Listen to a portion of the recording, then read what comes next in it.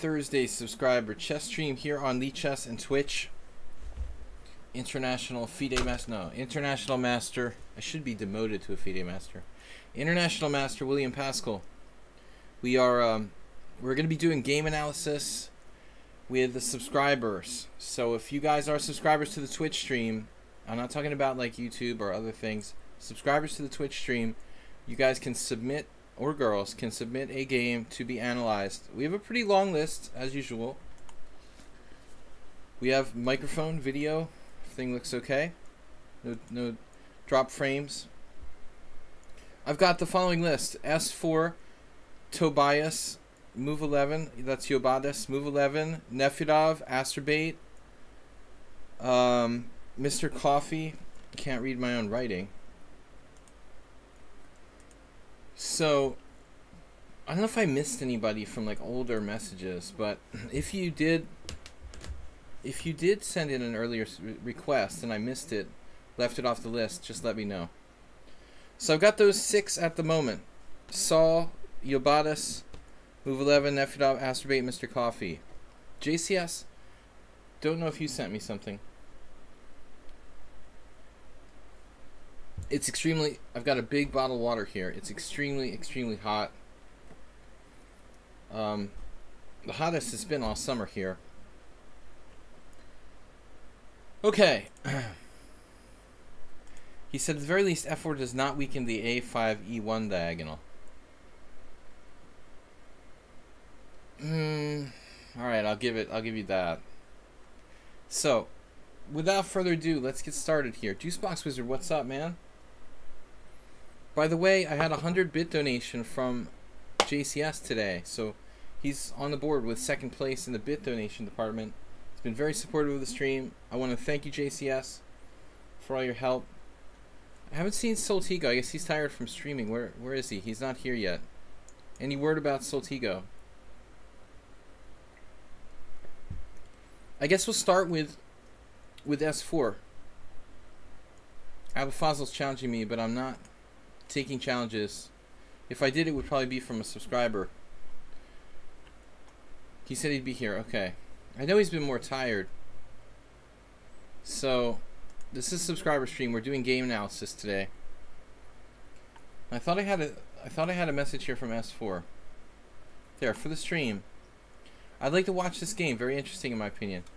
Okay, normally S4 sends me like these 70 move games. Was that Clash Kid?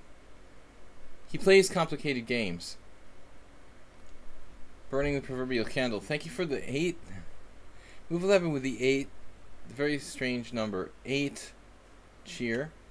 Not 10, not 5, but 8. Thank you, Move 11. There must be a significance behind the 8. Cheer 8. For the stream, I'd like you to watch this game. Here we are. Alright, so we will see. It's Soltigo versus S4. Thanks for the cheer, Move 11. Move 11, does that move him into the leaderboard there? It moved him up past Soltigo and Asterbait into 5th place on the cheer leaderboard. So he's in the top 5 now due to that. X1, Horse 1. Also helpful. So, okay, Soltigo's white. He plays Knight F3. This is a match between 2 people who regularly play on my stream. Our moderator is Soltigo, and Saul, who's like one of the toughest players. This is 6+5 rapid 1 day ago. This must have been played like on... Was this played on Soltigo's stream or something? I wonder what the significance is that these two played each other. So Knight F3, B5. I like B5 against Knight F3 in particular. It's better than like against E4 directly. E4, B5 gets white. Well, actually, E4, B5 drops the pawn. Okay. I guess I mean like D4, B5. I like it better than D4, B5. D4, B5, E4, Bishop B7, or D4, E5, etc., etc. So, yeah, I've only played this once in my life against Kushnar Shandor, and he played like E3, which is pretty restrained.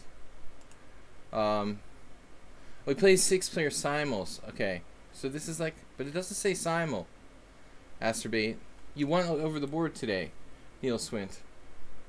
Congratulations. But this can't be a simul game, right? It's... Or are these like all separate games? Played as a simul? S4. What's the context to this? Was this played heads up? Or was Soltigo like playing a simul or multiple players at the same time? Or what's the deal? Like an unofficial simul? Knight f3, b5, d4, a6. Okay, so this transposes now. I mean, by playing a6, we actually transpose to a kind of St. George. Niels, thanks for subscribing. Thank you guys for supporting the stream by subscribing on Twitch. That's why I'm doing this stream, to support the subscribers, to reward the subscribers for supporting the stream. Also, check out my YouTube channel, Video Chess Training on YouTube. No challenge in live. Okay, so it's just like a random challenge. Niels, yeah, we can look at a game you played. You'll have to go on the list though. You'll be last in the list, but you know, usually we'll get to see all the games. You have to send me the game. Send me a link to the game in message on lichess. Mr. Coffee, what's up? It is hot here. Whew, the panda's like, he's taking a shower, cold shower. All right. Yeah, so a6, this transposes unnecessarily. See here, a lot of people have played as Miles, but bishop b7 makes a little more sense than a6.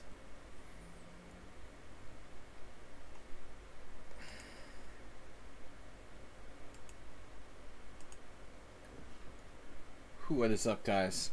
Alright, a6, e4, accepting the challenge. So now we have a full-blown... Wow, check this out. Full-blown,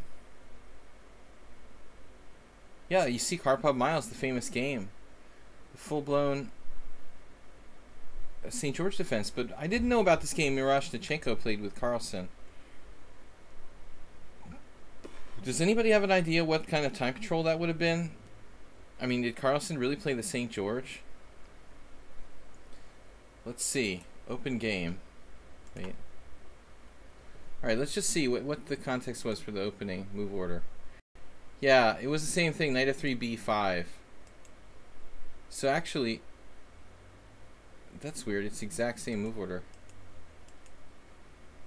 Carlsen. Rufus and Duvas said, what? Hey, I just took another game between you and two on my stream this morning. Between you two on my stream this morning. Oh, okay. So Saul and Soltico. Wow. That's weird. So you're playing like Magnus Carlsen and me and Anthony Miles, so you're in good company. And Soltico played d5. Okay, so d5, it's like inflexible. Shouldn't really be... Neil Swint sent me a game, okay. Shouldn't really be best. But in practice, you know, I have had some problems dealing with d5. But it's basically very inflexible. I mean, white...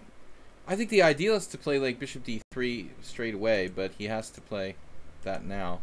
I like to play bishop d3 and queen e2 even before knight f3. If it's like a proper St. George, e4, or rather d4, b5. That's actually the Polish defense. St. George, e4, a6, d4, b5, bishop d3, bishop b7, queen e2. And delay the knight f3. Getting the queen to e2 first. So anyways, so Soltico goes out of theory here with d5. It looks wrong. And it really gives you a way to kind of nibble at that pawn structure with e6. But here, I mean, I might as well turn on the engine. The engine actually likes knight f6 better than e6. It's interesting. Like, I kind of want to attack the pawn chain, but there's nothing wrong with knight f6 first. Morwa challenging us, but we're probably not playing Blitz Morwa. We're just doing like game analysis. So bishop d3, and then, you know, this is interesting, c5. But that's not the move I would recommend. My first reaction is e6, attacking with the central pawn. But you know what? Maybe here we can do... Actually, I got two windows open, that's the problem. We can do c6 instead of e6, basically destroying the center from the flank.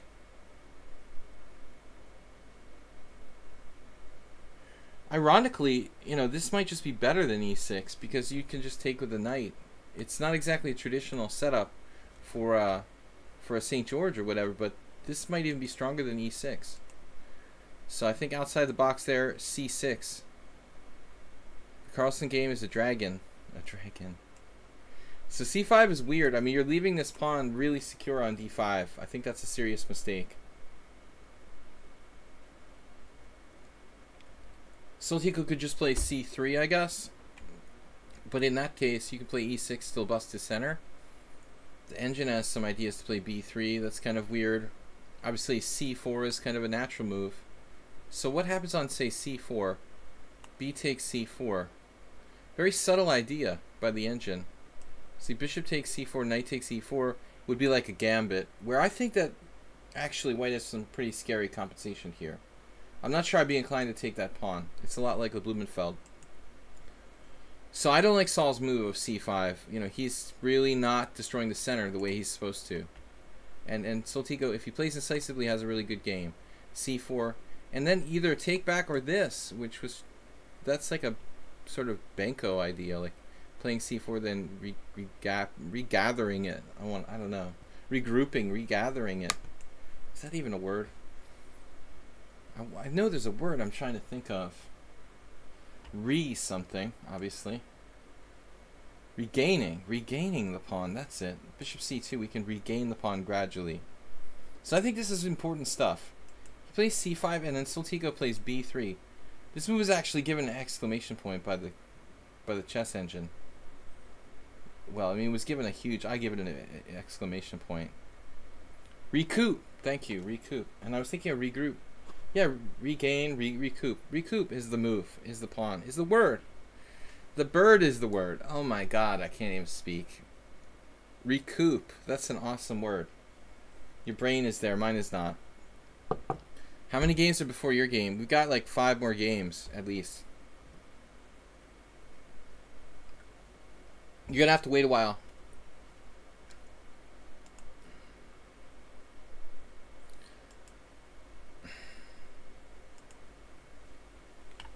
You will have to wait a while.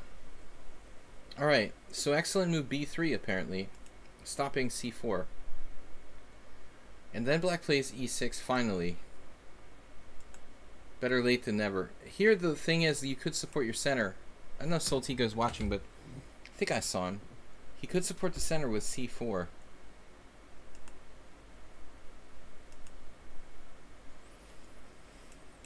Yeah, this is an interesting recapture now. We had this discussion with Asterbait about recapturing there when people play en passant in the Benoni.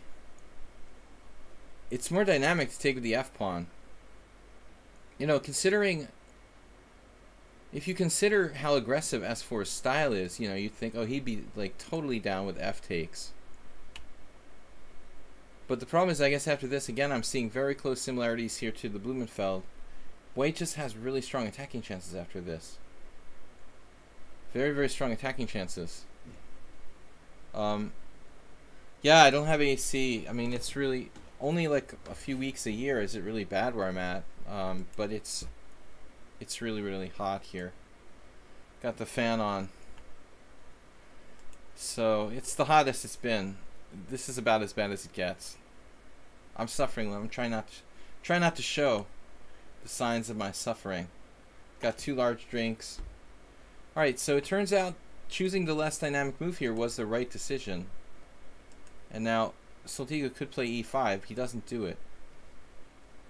Actually, there's a lot of moves. Bishop b2, knight d2, queen e2, castles. Well, not castles because that drops a pawn. And bishop b2 drops a pawn. Okay, he's got to defend the pawn on e4. Or play e5. I mean, even e5 wouldn't be bad, in my opinion. But, okay, bishop b2. Yeah, I mean, Saul is just like, okay, thanks for the pawn. I guess this is a speculative sacrifice. I think it's unsound. White does have some compensation, though. Should white do it? It's probably not necessary. I mean, queen e2 or something like that.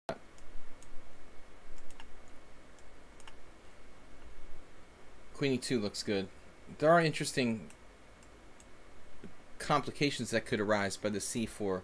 Take, and like trade pawns toward the center type of thing, basically. We could force that exchange of c-pawn for e-pawn,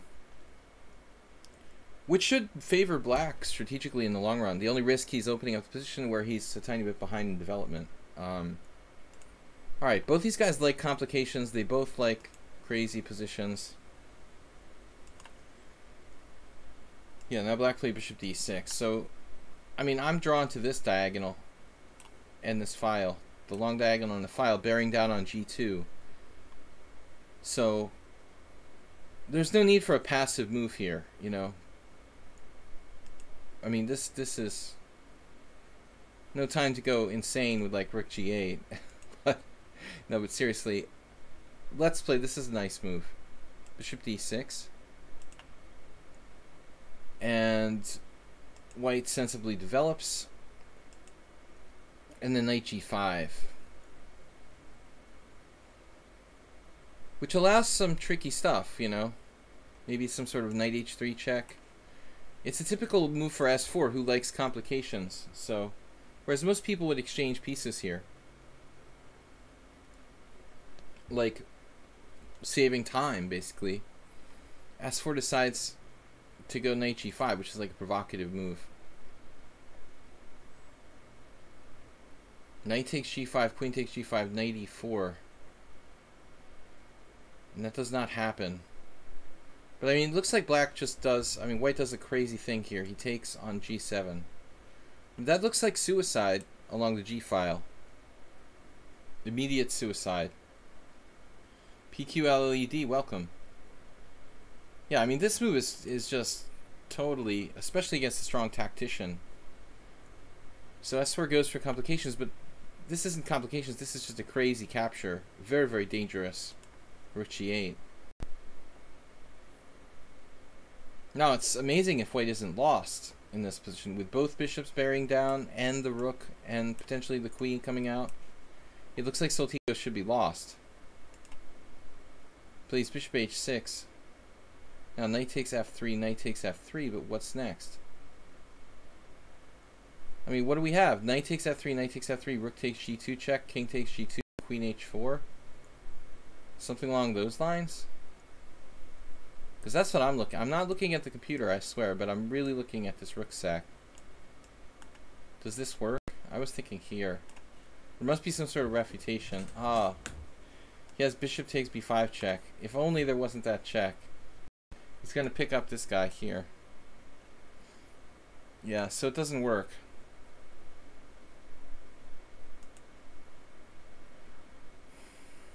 So he had some kind of easy tactic. Take, queen f6. I was thinking queen h4. But attacking a1 and h... How did Soltigo not win? Well, he was totally busted. s4 is black, but he played knight h3 check, which doesn't really do anything. This move, it just doesn't really do anything at all, to be honest. He totally gives up all of his threats. And, I mean, I don't know what the point is to go here, but then white will trade off that attacking piece. So suddenly, he played f5. That looks almost insane, too. Opening up the queen, possibly coming to h5, the king still in the center. Very, very crazy move. Soltigo doesn't want to take the knight on h3 because the long diagonal does look kind of dangerous. I mean, again, this threat is, like, lively. Just for argument's sake, you know, if you take here, is it queen h4? It's not the only move. I mean, there's again queen f6, but it is the most dynamic. Soltigo didn't want it. He played queen e2. Queen f6, this is a very strong move. And now rook a e1. Apparently this is a mistake, albeit the second best move the computer could find very quickly.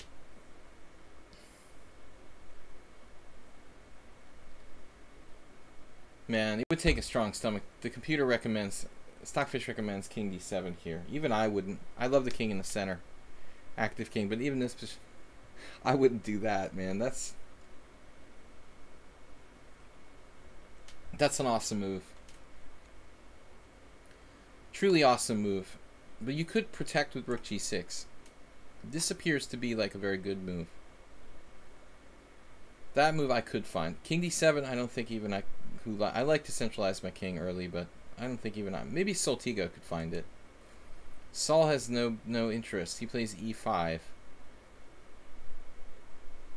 And like, I mean, I guess the only way for white to defend would be some sort of insane computer move like this, but that move is so alien to a human. To give up that piece for apparently nothing. The point is you can take this, I guess, at some point. Here. And now these center pawns are just too dangerous. So Soltigo blocks his own play, saving his bishop. That's impossible to find the move knight e4 though. Basically Soltigo's busted. Now he sacks a piece. Wait.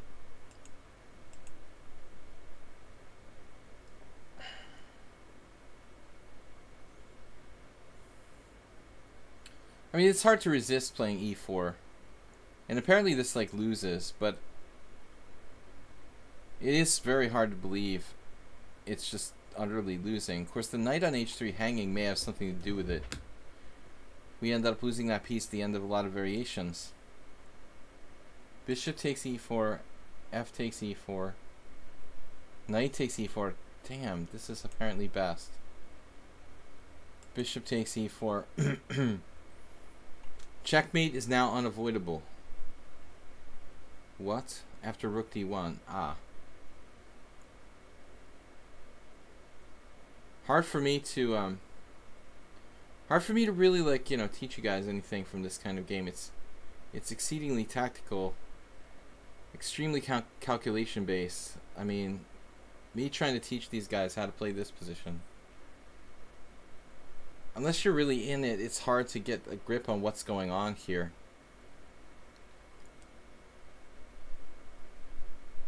Apparently Black overstepped the limits of sensibility, because his king is just fried. You'll see, yeah, this is similar to another game I saw today. Just outstripping the guy in development. Now it's mate in 9. Mate in 9. If you find that, you'll definitely be labeled as a computer.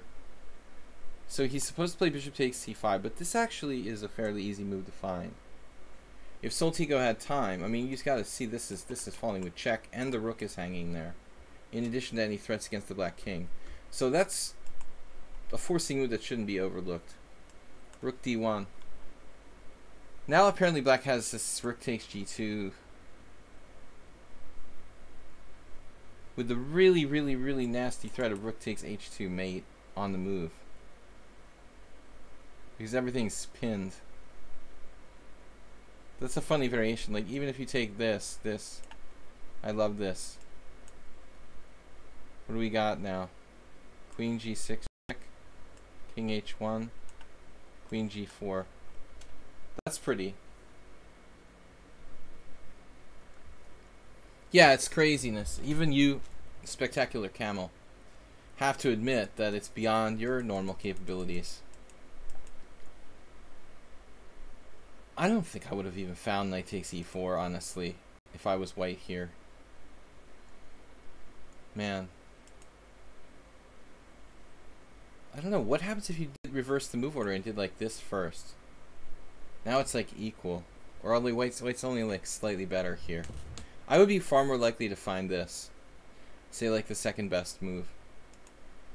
So Soltigo finds the best move, and then he alternates with a totally random move, rook d1. Which seems illogical. I mean, really, like, taking the pressure off the e-file. Consistency. And then bishop takes h2. Bishop takes h2? I mean, the problem with that move is that it doesn't threaten anything. It doesn't threaten anything. You know? The heart of the white pawn, the pawn, whatever you want to call it, shield, is the pawn on g2. No, I agree it's impossible to see the mate, but I still wouldn't have considered bishop takes h2. You know, forget about finding a move mate in 9, okay?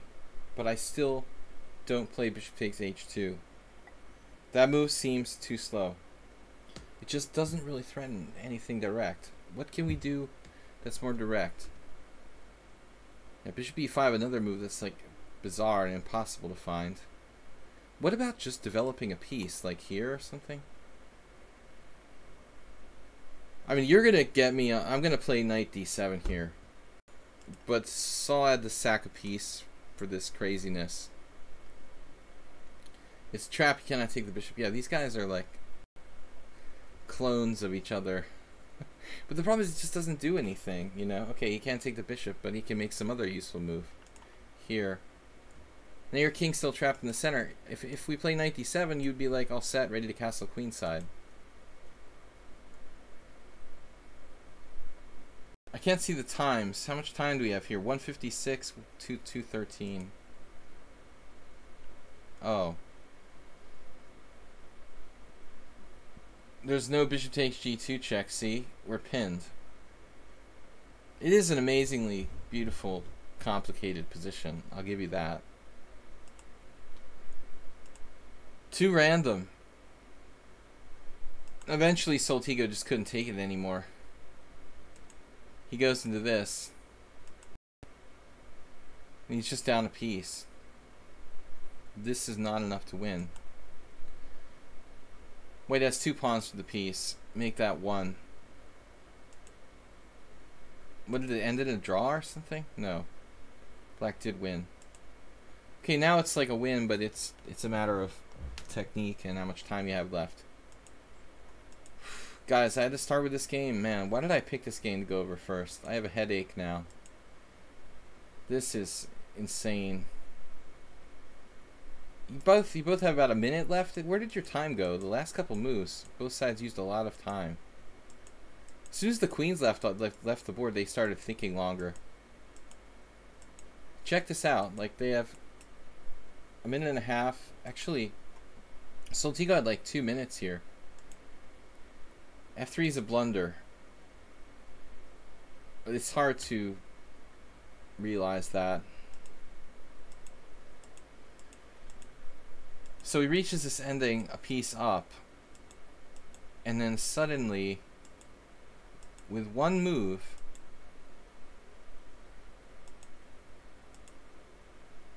yeah, I mean, I agree with King F7. He was afraid of Rook F1 check, but we can still interpose the knight, I guess.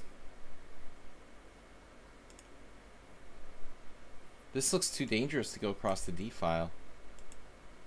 Really taking your life in your hands there. So naturally C4 or something? Yeah, that's hard to believe that Soltigo didn't open up the D file. And now missing Bishop F6. Which is such a beautiful pin. Keeping him pinned 2 different ways, and White's apparently okay after this. You got Rook A7 to defend against Rook D4, and on the other hand, you got Rook E8. But there's too much pressure, White has compensation. Crazy game. Bishop D6, Rook E8, and then Rook H4. This is where Soltigo lost the thread, I guess.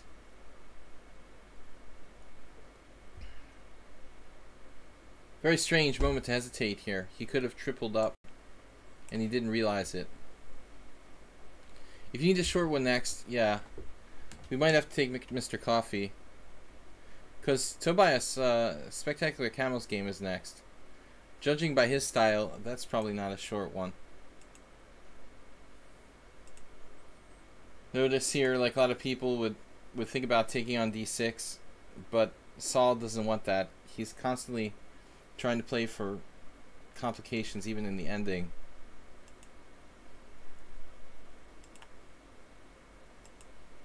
He did get back there. He manages to keep pieces on the board without exchanges, and only 2 pawns left, so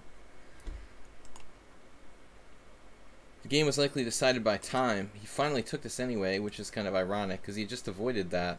And this may be a draw. There's just not enough pawns left. This is actually an attempt to win with G4. Yeah, I would keep going as well with G5. And I play King G4, but why? Why? What if we played g6? Rook f1 check? Oh, it's some sort of problem? Rook f1 check and then takes and then king e7. Oh no. It's probably still a draw though. Like, check this out. Check, king e5. I got a little bit of lag here. Maybe rook d5. And this pawn is sort of gone. I mean, I don't know about this.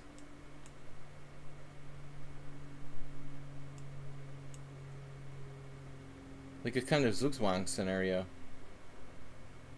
Still hard to win, I would think. So these guys just rack their brains to find the most complicated game they can find. Finally, just a blatant blunder. He loses a rook. Man, what a day, what a game. But just settled by time pressure, really back and forth. Alright. I got 2 game submissions. Guess Neil Swin said it twice. Alright, Tobias is next. If I pass out, guys, just like, you know, send me a Skype call or something. It's so hot here. Alright. We got Tobias. Yobatis. Yobatis, you realize like six letters in your name spell Tobias, but why the E?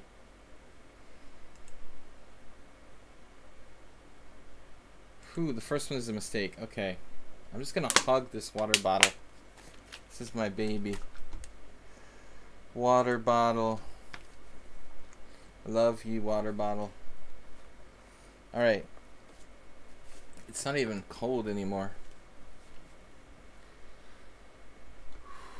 Alright. It's from Greek mythology, Eubotis. Tobias. E. Alright. So this is the game I'm supposed to go over, right? Yeah. Alright, so Toyobatis.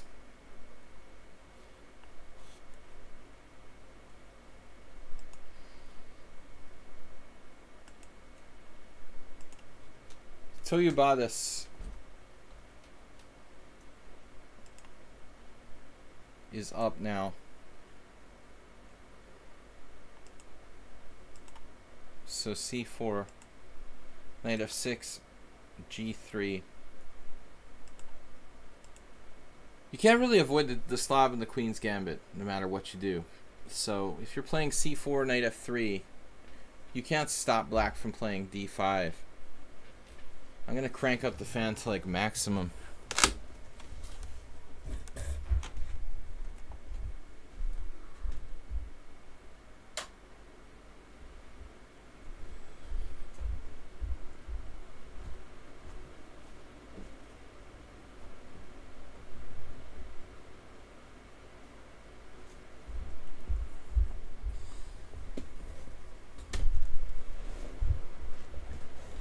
Is Soltigo here?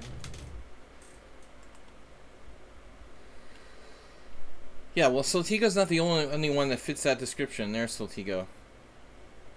He's not the only one. Actually, a number of you guys. Asterbate. Actually, Tobias as well. Spectacular Camel has a tendency to make really big blunders. You guys could cut out those blunders. I mean, there's a huge amount of room for improvement. Just, that's my secret, not making big mistakes. I make lots of like little inaccuracies, but not so many small mistakes. Okay, so here we are. Knight f3 should be played. Now queen c2 is very rare. I think I sort of looked at this recently with you or someone else, Tobias. I'm not sold on it. I kind of wonder why black can't play d4. He's already played, you know, he's already played the move c6. So that seems a bit weird. But I still don't really see, like, queen c2 doesn't have a lot of significance in this kind of position. You might be able to just flat out lose a tempo. In that Benoni type of position, if we get a Benoni, where you're going to end up playing like d3, I just don't see the queen on c2 being very good. I remember seeing Jay Bonin like play this in Rapid years ago and being kind of like, well, you know, that move doesn't seem very useful. Playable, but not that useful.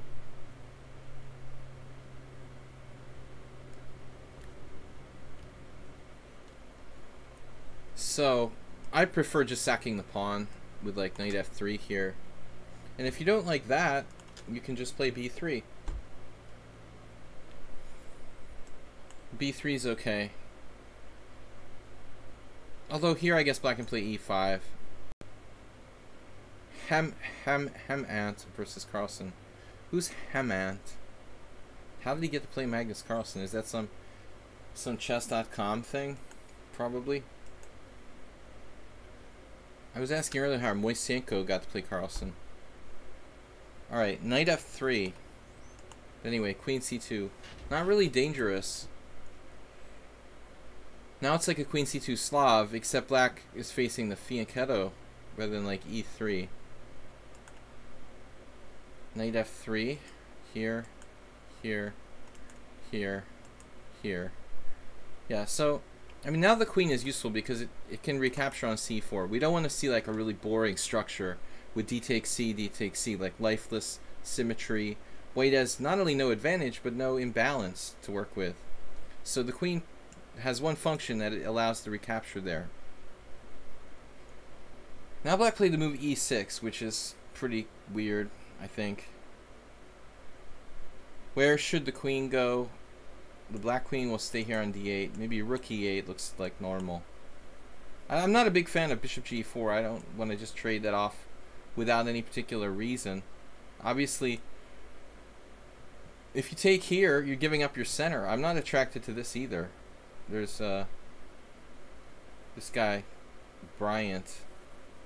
He's like an American kid. The son of Enrico Saviano, right? Vlatko Kovacevic. This looks good for me, you know, for white. Queen takes c4. Slotigo's busy, okay. So rook e8 would be my vote.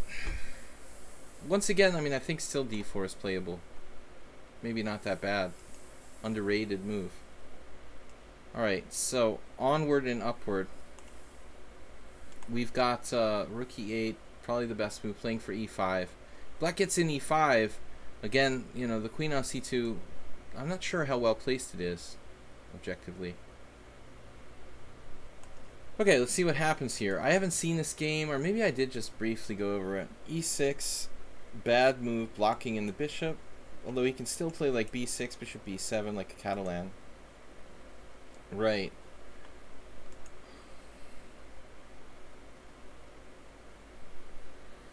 Alright, let's see.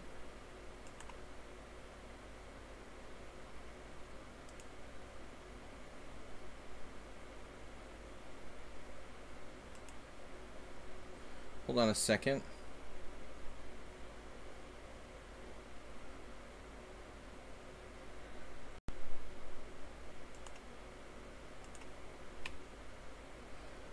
Yeah, this is interesting, e4. I actually used to do this a long time ago when I played the Reti myself.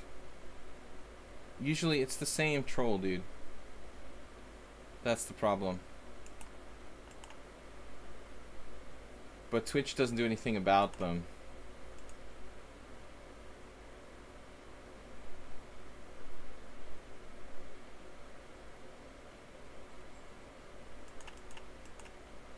There's something going on here. Okay.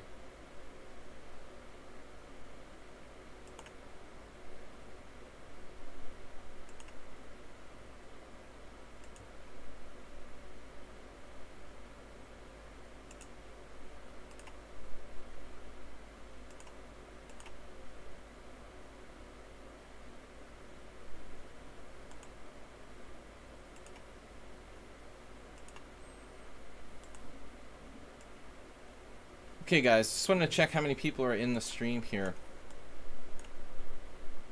It's a small stream usually with the subscribers. got knight bd7, bishop f4. So this is weird.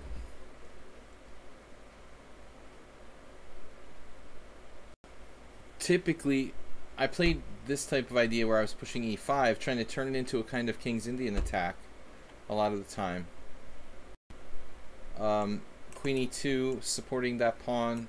White has a pretty big advantage here.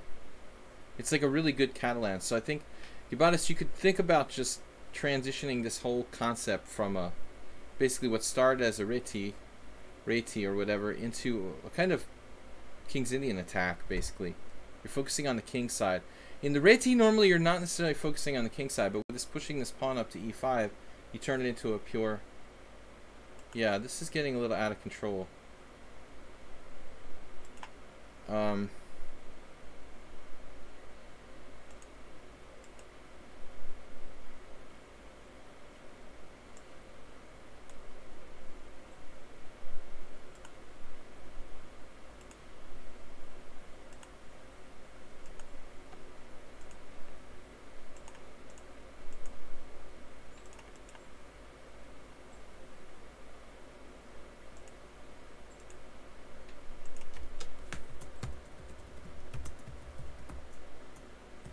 One second, guys.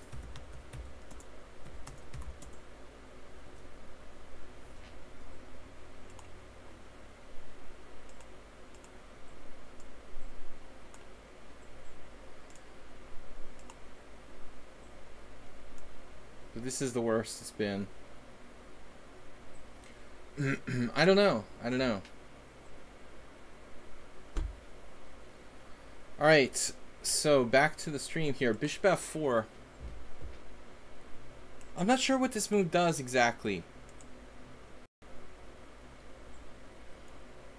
It's kind of a routine developing move. You might be able to put it on d6, support it there.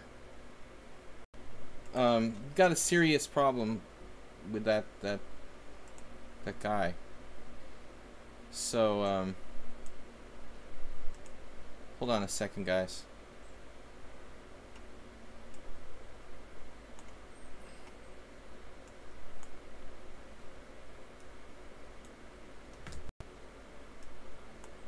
Just one sec.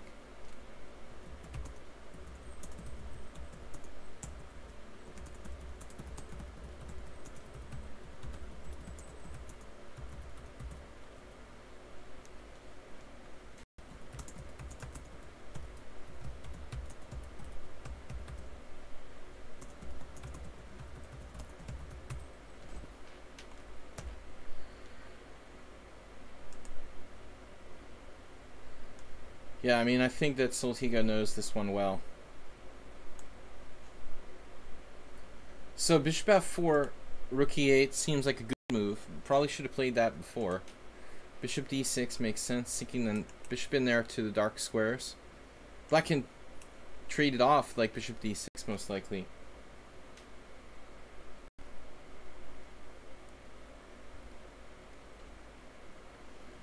Black can also play e5 at this point, which looks kind of interesting.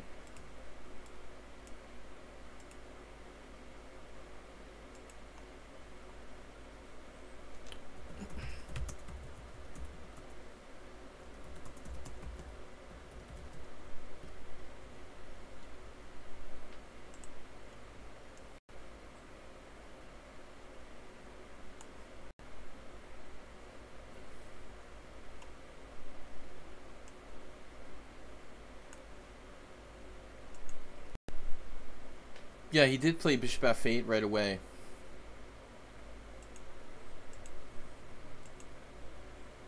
Now there's weaknesses all around the dark squares, though, like a consequence.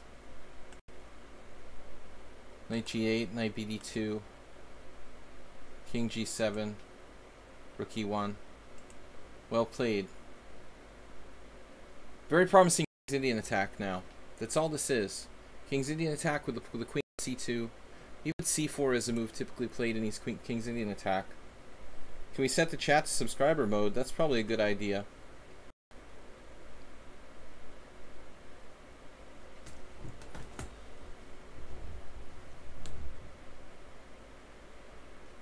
Can we do something like that?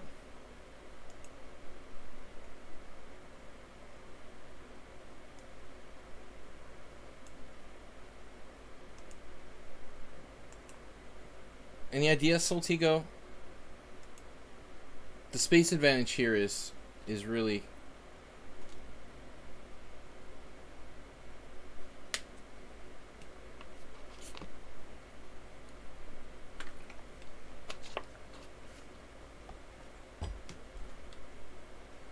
Space advantage here is really, really serious.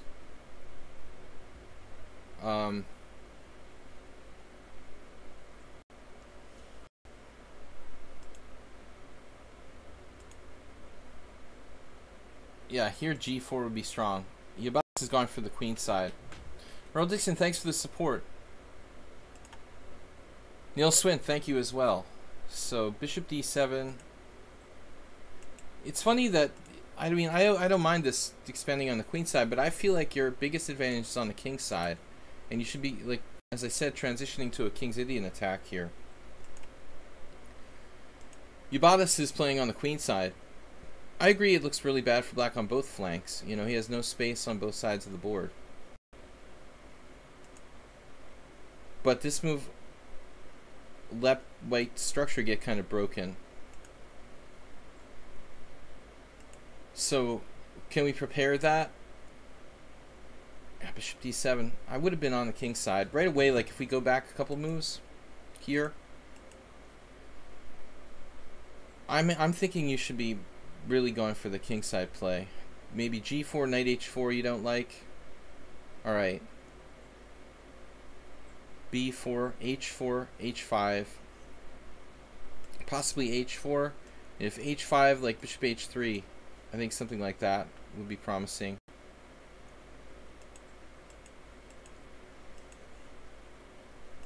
Yeah, it's extremely passive for black. But he did achieve something here. He breaks up white's queen side. So basically after this, a takes b. Now white's stuck with an isolated pawn. However, there's pressure on b7. Yeah, I did see this game. It's been a little while since I looked at it. But it looked like very Karpovian.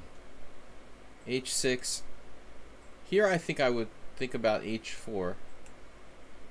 Black's going to play g5 on the other side. For real.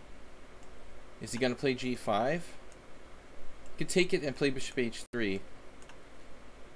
Actually, also knight h2 is a good idea, controlling g4. Very promising.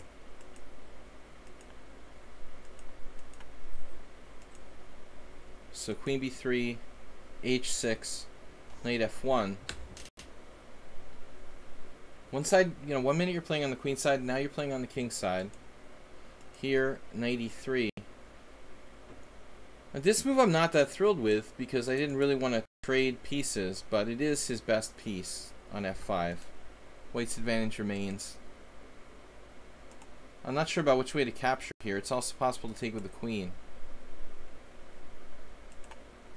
Take with the f-pawn, rook f8. Now black's ready to play f6. He's been very passive this game, but he needs to do something aggro, a little bit aggressive. He does finally do it. Finally plays f6, which is like the first even slightly aggressive move he's played the entire game. And then white plays knight h4 and basically forces him to close it up again with f5. I guess you could play queen f7 there. I like that better because we want to break the center. When black plays f5, he can't break the center any longer. So I think this was a mistake by black here on knight h4 to play f5. And now it reminds me of a Stonewall Dutch. g5, knight g2, and now white has a free hand on the queen side with like a5, a6. This is exactly straight out of a Stonewall Dutch. What you see now before you. Very well played. Squeezing black here with the threat of a6. Maybe Yabata should play d4 on move 1 if he likes this kind of position. Now, is there any kind of f4? There's never f4 because the bishop takes g6. So he has no counterplay. Extremely long game. Queen c7, a6. And then you're just eating your way across here through the 6th rank, probably. A little bit like a King's Indian type of strategy. break your way in through the queen side, then eat your way laterally, like Pac-Man. Bishop takes a6, rook takes a6, rook takes a6. So even in the simplified ending now, without that bad bishop, black's pawns are very hard to hold. Queen takes, pawn takes. This is winning now. But he had no way to protect the c-pawn, so he's just losing a pawn. This is a kind of KG move. Queen b7. Nefedov, I hope your game is next. No, it's not next, actually. It's next after next.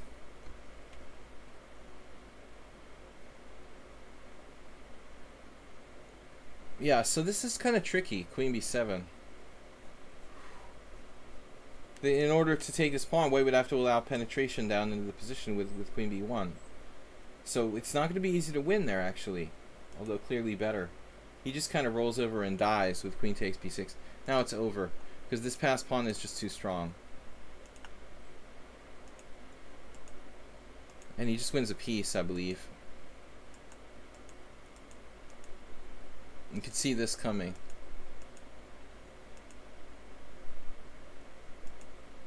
And I don't know what the best way of doing this is. I guess a little patience here would have made the game a lot easier.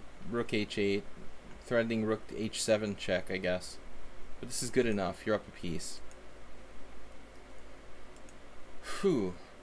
Oh, Asterbay, you got a storm out there and your connection went out. Alright. Black finally resigns after trading off the last piece there.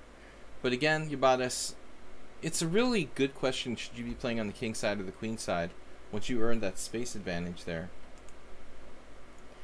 I guess ideally both sides, but my preference is on the king side. It's usually more decisive, more quickly decisive going for the king.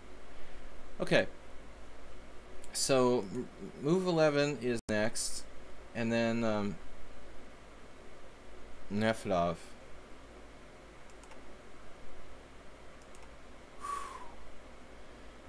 This is from the past weekend, under 2400 at the Marshall Chess Club. He's black and a Queen's Gambit declined.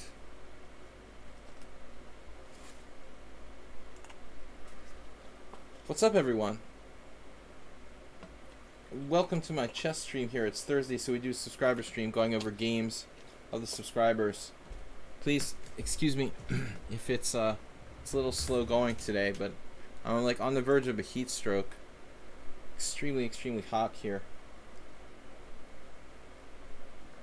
Alright. So this is subscriber stream Nefedov. No, move 11. Nefedov wanted to be next. He is next to next. See on my stream, did I just move it out of position? Looks okay. Alright, so move 11 black in the Queen's Gambit. So awesome series on Botvinnik on Chess Lecture, by the way. Thank you, move 11. So I just did a recent series on Botvinnik. Best strategic victories. Man, I can hardly breathe. Man, it's so hot in here. Wow. Alright. d4, knight f6, c4. We're going to the Queen's Gambit. White played knight f3. You played d5. Plays knight c3. You played bishop e7. He exchanges. Now, actually, move 11 put in some analysis here. Bishop f4. Bishop f4, I played with black one time in my life. I drew with Zoltan Ribley, which was a miracle. Because I wasn't prepared to play him with black, I think. I was expecting to play him with white in the team match, and when I got there I realized I was a different color, and I was like, oh my god, you know, he'll be prepared for my Nimzo, King's Indian, or whatever. What am I going to do? And I surprised him with the Queen's Gambit. He played bishop f4, and then somehow I drew using this weird system with like knight a6, c5, and knight a6. Basically this, like takes and knight a6. I showed this to not in this piano, but move 11. But that's very much a sideline. Okay, so anyway, bishop f4 is probably the most theoretically popular line. A small talent frees it. Good idea, man. Good idea. I don't even have my towel. Don't even have my towel for the stream. So bishop f4, castles. And now e3. Knight bd7. Queen c2. This is just analysis that move 11 put in there. This looks pretty standard. Rook d1. C takes d4. Rook takes d4. Now queen a5. Bishop g3. Is this a Mamajarov game? Mamajarov versus Giri. There's other games as well. And Mamajarov is wicked, but it's still hard to get an edge no matter what line you play.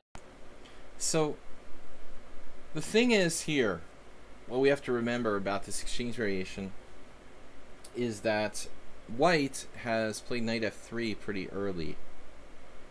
And so by playing knight f3 pretty early, he throws away any kind of possibilities of him getting one of these lines with like knight on g to e2, which are considered kind of like the most aggressive and flexible variations. So I think that's kind of a commitment that's not in White's favor.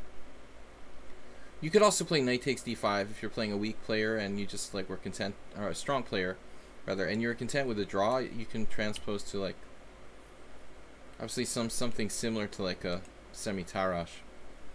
Okay, so e takes d, bishop g5, castles, e3, c6 is not necessarily a move you have to play. Good evening, guys. Good evening, Chesspotzer Wales, Tomuller.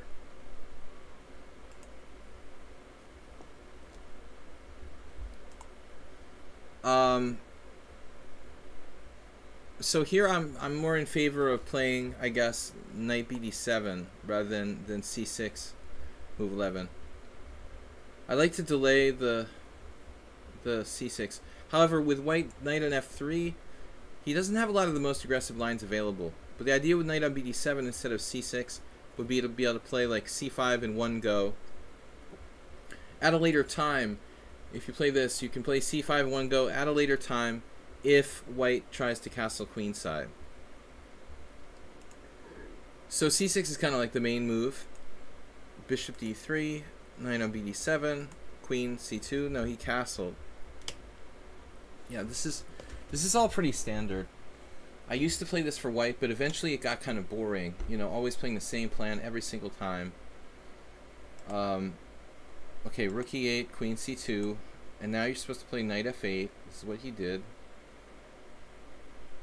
This is a standard position. Karpov has played h3 here. I think that's considered like one of the main lines, while kind of counterintuitive because it actually weakens White's kingside. Typically there's like a battle line in the center of the board, and White attacks on the queen side with a minority attack. Black tries to play knight e4 and eventually play for f5, f4, some kind of attack on the king side. So I feel like h3 would weaken White's king side in a way that's kind of strange, you know, to weaken the White king side. But it is apparently the most common move. I think I've even played this, which I have seen, with the idea of like capturing on e4, knight e4, bishop takes e4 at some point. Maybe not right away, but let's see, bishop takes e7, queen takes e7, and bishop takes e4. Didn't we just see this on the stream very recently? Maybe it was another Botvinnik game. This is a very Botvinnik kind of plan, the rook on a to e1, and then we break with f3. I saw this position very recently. I have no idea where it was. Maybe a Botvinnik game, maybe a modern game. I can't remember. So that's an alternative plan for White. As I said, I did play this years ago with the White bits, but the main line is like rook b1, gone for minority attack. That's what your guy does? Wait. Oh, your guy played knight e5. Whoa. Okay. So he wants to set up this Pillsbury bind. Harry Nelson Pillsbury. f4 and kingside attack. Yeah, but this is a known idea. So funny things happening here. You're supposed to play like knight g4, I guess. But maybe Matt's move is good. Knight here, bishop takes e7. There's also bishop f4. I love this because white has this... No, that's in a different line. Wait. Bishop f4. Well, I mean, trading pieces is good for black to probably equalize. Bishop d6 and shake hands. It's a draw. More or less. More or less. So you did this. Now I didn't know this was good. It looks inherently passive, but it has a decent score for black. Now your opponent played bishop f4, so there's a really nasty trap here.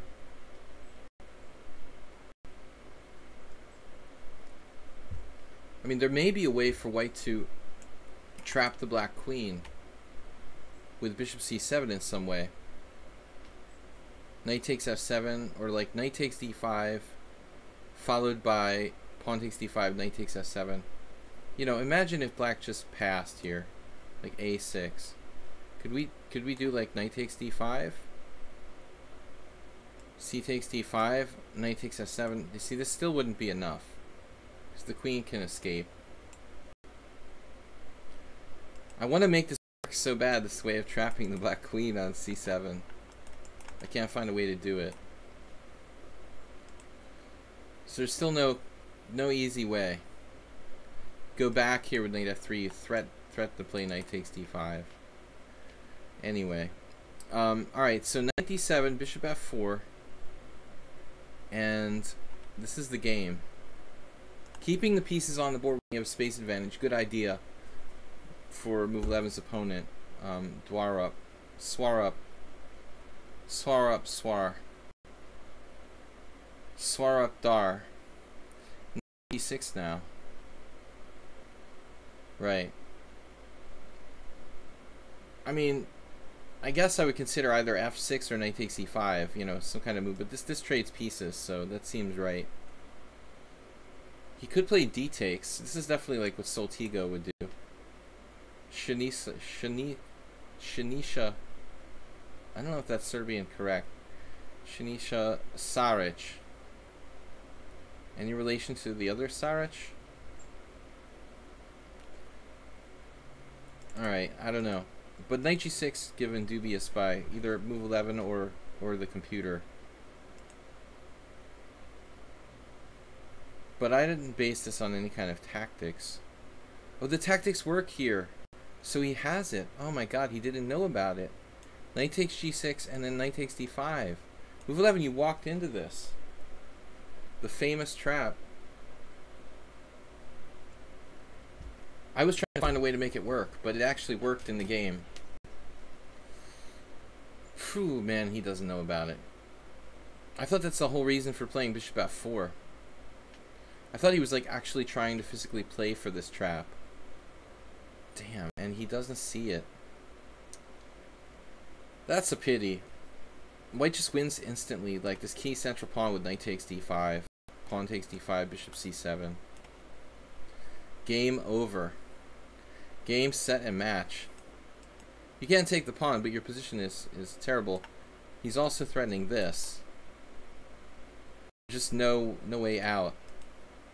Now you know the dangers of playing a new opening. Always eliminate the offender. That's what Roman would do. Knight takes e5, bishop takes e5. Offer a draw here. The problem is if your opponent's lower rated, you have a bit of a problem. What would like Nesmedinov do with black here? I guess he'd go like knight g6, and maybe, let's say you go back. Richard Pert. How do you play this for a win for black? Very difficult to do. I really don't know. Like knight h4 with the idea of knight f5 maybe? Can't do it because you drop a pawn on h7. Yeah, the knight on g6 is kind of awkward. So you just have to trade the bishops off and offer a draw. I guess that's the best policy. So Charlie Cobb did. Charlie Cobb beat a 2200 here. Alright, I mean, maybe it could happen after like bishop takes d6, queen takes d6. You know, you could still get this Nesmedinov type of stuff going on. And maybe f5, f4. But it's really gone against the grain. Rook a b1. Let's see how this went. Rook a b1. Charlie played bishop e6. What would Nesmedinov do? Bishop g4, provoking. How does he win with black, man? I mean, this looks really hopeless. He's just passively defending. Black's just clearly worse now. But we transposed to another game. Well, that's weird. How did that happen? When did we transpose? So Cobb played rook c8. Well, at least that stops b5. Typical structure for this minority attack, but white is just better here. Alright, so you went wrong. g6, h takes g6, rook b1. He's just focused on this one plan. Now your queen is not trapped. b4 and then b5. So the problem here is we need to get the knight c4 for this to work.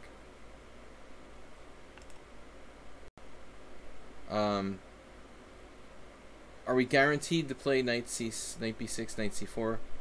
And how strong is the counter attack like e4? You have to judge these things when you play b5. Also, how strong is a4? White played really badly in the next couple of moves. Maybe not. Maybe I'm exaggerating. Alright, I just didn't really like it. But a4 looks natural. a4, a6, a5. That's like what I would have done. That's what like Yasser Seirawan would have done if he was playing Kasparov or something. Like, just stop the dude from having a knight on b6. That's not happening. And then we'll just defend our b4 pawn and we can't be worse. No, this is like easily the safest. But I admire move 11 for having the guts to play b5, because a lot of people would have done like Charlie Cobb and just had a passive position. Still, there's no pleasant game after a4, a6, a5. A lot of people would be reticent to play a5. I think it's really important to stop black from playing this plan.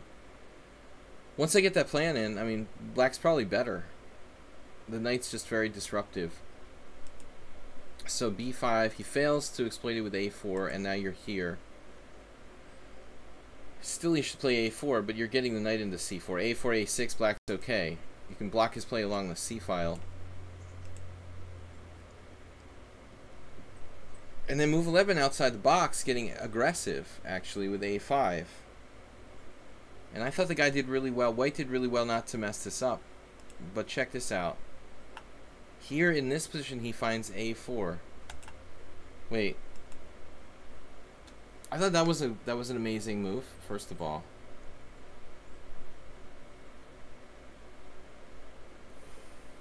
Or maybe not. Wait a minute now. What am I missing here? Why couldn't you take B takes A? What did you think here? That seems like logical. Queen B2, knight C4. Man, come on. This actually looks pretty good. Knight takes A4, knight takes A4, rook A1. Oh my gosh. Did anybody see this line? Knight takes A4, knight takes A4, rook A1. And we get the piece back. Because the knight has nowhere to go. No. There's nowhere to go without dropping it back with knight b6, rook takes a5. That's hard to see, though. So, move 11 played b4, which looks really good. It looks like it's just game over. No doubt that's why he played it. But surprisingly, after this move, bishop d7, rook a1. Right, now here, I saw the game quickly, but I didn't analyze it with the computer. I assumed you had queen a8. My problem was that I thought he had bishop c7 on that.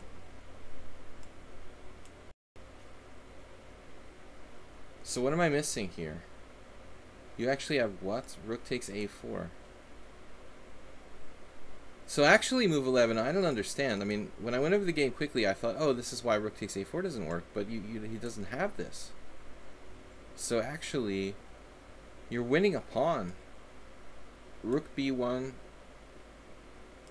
rook takes a4, rook takes a4, queen takes a4, queen takes a4, knight takes a4, with some chances to win.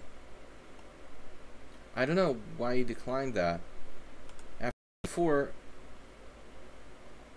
here, here, here, he didn't play queen a8. He played this kind of crazy move, c5. I was pretty shocked by this.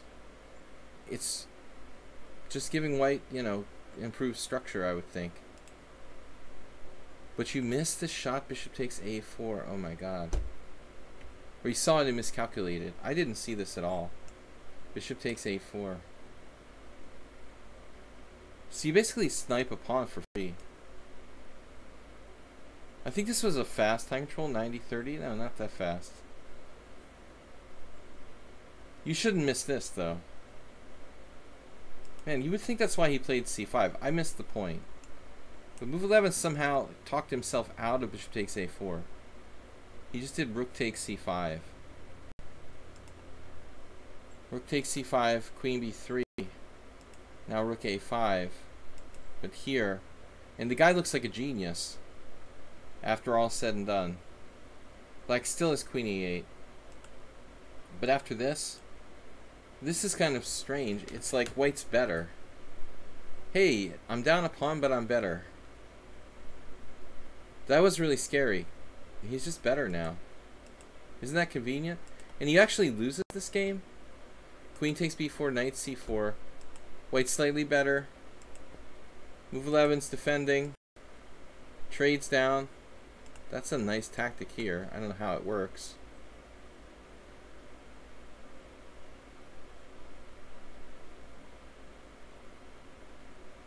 So that's amazing. Look at this tactic. Knight takes e3, queen takes e7, rook takes e7, rook takes e7, knight takes d1. Haha. I want a pawn. No, it's not that clear. Like rook e8, there's this threat. I don't know. So that's hard to see. At this point, you've got to content yourself just holding with the draw with black. Rook e8 tries to get active. Knight d6, the guy trades it off, and now this is a draw.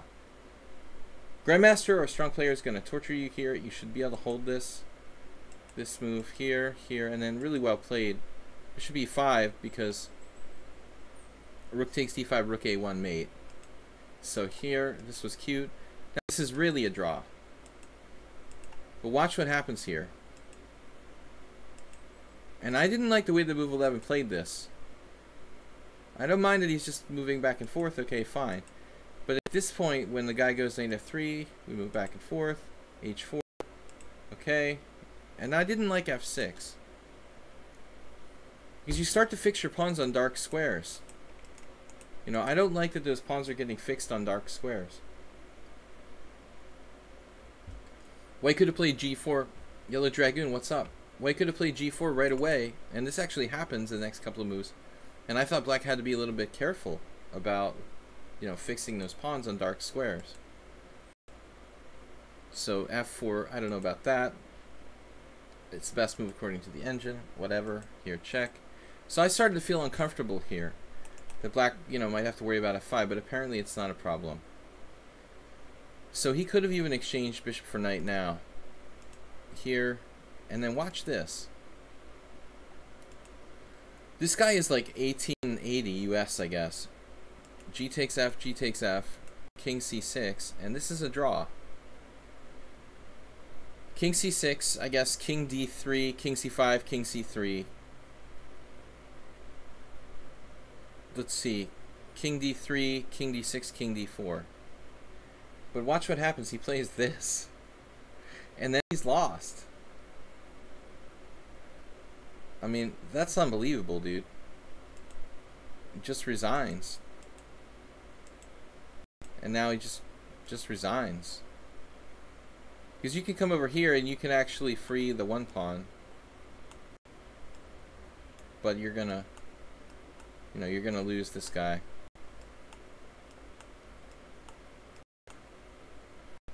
And we're just in time to promote. So he actually lost. How is that even possible? 1880, wow. Alright, Nefedov's up next. So it's good to have Yellow Dragoon here, another strong master level player, to overlook this game, these games. Second opinion. Yeah, how could you commit suicide like that? I mean, if the flag was hanging or something in a blitz game, I could understand, but it's hard to believe that the guy who's almost 1900 US would do this self-immolation here. He like couldn't play king and pawn endgames. He thought he was lost, so he panicked. Like king d3. It's simple opposition, right? King c5, king c3, king d6, king d4, king c6, king d3. Where do you try to win? You know, opposition. White actually has an extra move, but he shouldn't need that. That's what we're saying. There's no penetration here. Can't go to e6. So white doesn't even need h5, actually.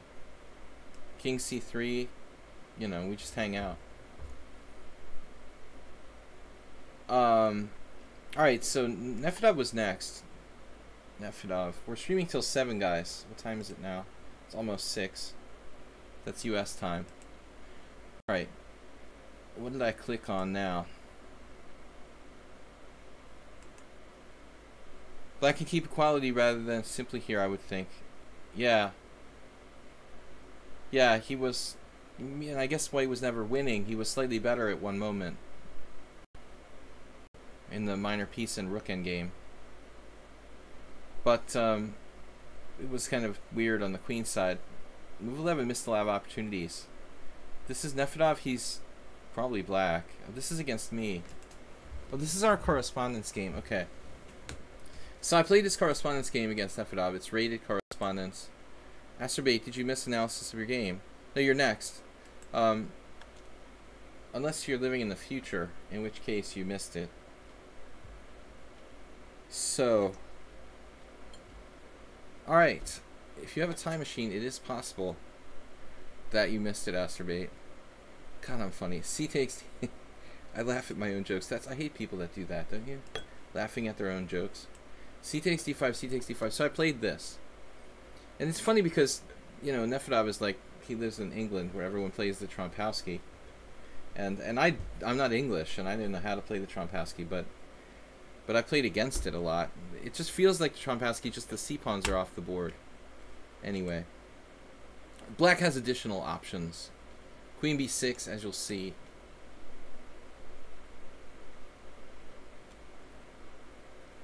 We've got Asterbate, Mr. Coffee, and Niels. So bishop g5, h6, and you know what's interesting here is like in a normal Trompowsky, whatever it is, you know, neo Trompowsky. In the neo Trompowsky, you would go like bishop h4, and black would get a good game with knight h6. I can't believe that Ivan Sokolov allowed this and lost to some, I guess he's like Iranian guy. Wow. That's really lame. I mean, that's kind of known in the normal d4, d5, bishop g5 that you shouldn't allow f6, bishop h4, knight h6.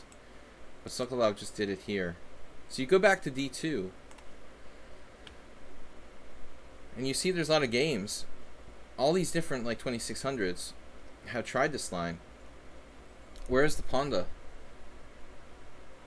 Ponda's next. So hot here, guys. I'm just gonna relax, okay?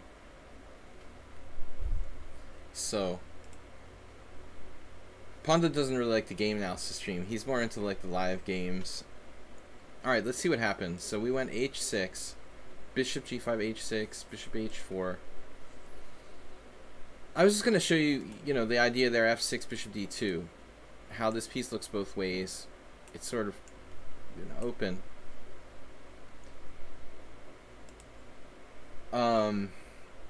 Could you try to take advantage of f6 with some sort of gambit? Like, wait. Oh, this is a great game. Dudes, this is a great game. Check out this game here from 2017. I actually did a video on this game. But just for a second, let's take a look. It's Ryazantsev against Blomqvist. Okay. Okay. This was the best game ever. If you haven't seen it already, watch this. So this inspired me to play this line. He does e5, like Blomqvist goes real psycho, like trying to play the sharpest possible way. e4, but just a beautiful game. I'm going to play this quickly because we need time. Knight e2. Like, I don't know, this had to be like some sort of home analysis, dude. There's just no way that like Ryazantsev came up with this over the board. This line is unambitious for white. I wouldn't say that, you know. It's kind of interesting, but I just wanted to show this quickly. This awesome game that Ryazantsev took him out. Here, like bishop c4. And black's okay. Like, that's the scary part about this. Like, black is actually okay still. Like, even allowing, like, bishop f7 check. So he takes here, bishop f7 check. The computer is like 0. No, seriously. King d7. And you think, oh, black's out of his mind. He's totally lost. But it's not. Like, he's okay. But he has to walk a very, very narrow tightrope. Takes, rook takes, king c7, and then he sacks his queen. And this is actually okay for black. This is insane. I forgot how this happened. But rook d1 check, king c7, king e, and bishop e8. Now check this out. I guess this was his blunder. Like his first mistake. You know, bishop g4. So if he goes knight c6 instead, black is compensation for the queen. Like full compensation for the queen. Poor Blomqvist. All he did was like play one little inaccuracy. Dude, check out the... Anyway, like check out the analysis. 0 inaccuracies, 0 mistakes, 0 blunders, 8 average center-pawn loss by Ryazantsev. Illuminati. Like, this was just an amazing game. But anyway, guys, back to what we're talking about here. My game against... I highly recommend you play through that, though, a couple times. My game with Nefedov here, h6, bishop h4, queen b6. This much is book, apparently. This is the first time I've ever played it. And then queen takes b2, knight takes d5. I haven't looked at this yet.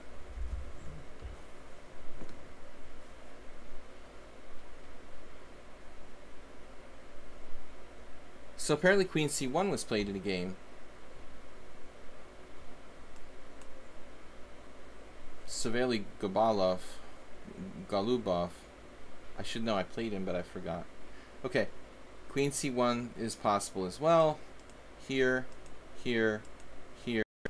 So I'm just following the theory at this point. Irish Championship. Good luck. An FM attempt. Strongest ever edition. Who are the top seeds in the Irish Championship? You got Baburin, Mark Kelly, Sam Collins, Astana. Who's playing? Queen c2.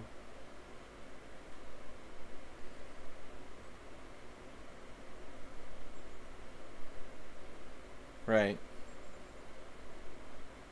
So queen c2 here, and then okay. So at this point I left book against Nefedov here. It's, you know, it's correspondence, so you can see the moves that have been played, not the actual names of the players, but you can see moves that have been played. And I was afraid to play king d1 for some reason here. But let's take a look. If I play king d1, Michalewski did this last year. King d1, knight a6, e4, bishop d7, bishop takes a6. So I looked at this, but I was unimpressed.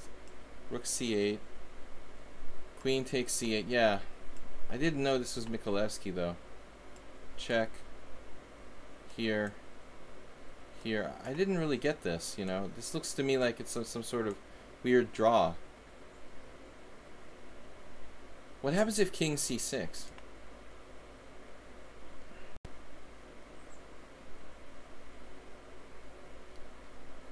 It's just a forced draw line. I was actually concerned about what was going on here.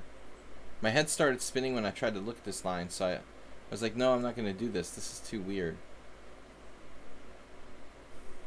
Too weird. I don't know. So against Nefedov, I just played this move I invented over the board, which is actually not bad.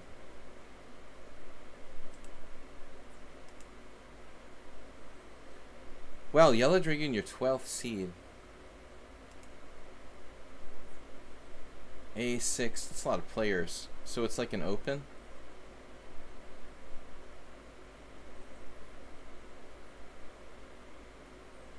This seems logical for both sides so far. And then Nefedov went crazy with a really weird sequence of moves I just didn't expect from him. First of all, knight b4. Right, open. Knight b4, I go here. And he played f5 and I thought, you're out of your mind, man. I could even play a3. But my actual concern about that was that this a pawn would become weak eventually. So, after I thought about it for a while, I decided, okay, like, there's no harm in letting him play knight d3 check. I'll just play bishop f3. And he's, like, weakened his king side. But then he goes g5. I was like, you gotta be kidding me. You know, this looks insane. So, honestly, I thought Nefedov was going to lose this game in, like, 15 moves or something when he played f5 and g5.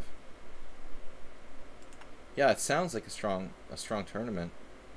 Yellow Dragoon. So, bishop g3, h5, and then he goes totally nuts. Looks like I played pretty reasonably well, but after this point, I didn't know what to do. It's weird that I missed bishop d1, because later on I had the idea of doing that. I actually played it like a move later, so I just basically wasted a tempo. I guess I just realized. But I was freaked out by Nefedov's aggression on the king side. Apparently this gives away all my advantage. I have to play bishop d1. Obviously I want to bring my knight to e2, and I keep my king on d2. So everything works out. But this is just a blatant loss of tempo. Very, very bad move. And then now I'm lucky, you know, he didn't play b5. The computer says b5 and he has the advantage because bishop b7 is coming down. I'm actually worse because of this one wasted tempo. He does all these crazy weakening moves, and I'm worse because I made like one tempo loss. So we got here, wasted my tempo. He played passively, and then I'm back in the game. It's funny that he was playing all these pawn moves on the king side, but he was too resistant to playing b5, which was apparently a strong move. He figured that was enough. Nope, there it is, b5. Knight f4, king f7, and then right here I thought was like the critical position, but I just couldn't find anything for white. But I guess I didn't have anything, period. That's all there is to it. So an endgame came up here where I can win the exchange. Or could I win the exchange? I guess not. Yeah, I did the best I could. I took here, I took here. Then I'm like, oh my god, the knight's coming to e4. It's a killer. So I like have to grovel for a draw now. Bishop e5, and I'm gonna trade that because this threat is so strong. Maybe the computer's suggestion of f3 is actually not too bad.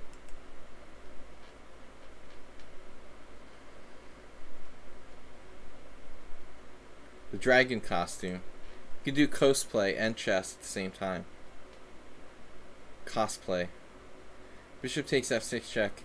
That'd be awesome. Streaming as a dragon. Don't try it with the hot weather I have here right now, though. And don't try like breathing any fire. Rook c8. And then I'm just groveling for a draw, groveling for a draw. Okay.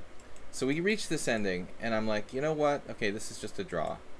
But then I started to see that I got a little scared because at this point I want to play g3, but I was concerned that he's playing a5, king c5, maybe quickly.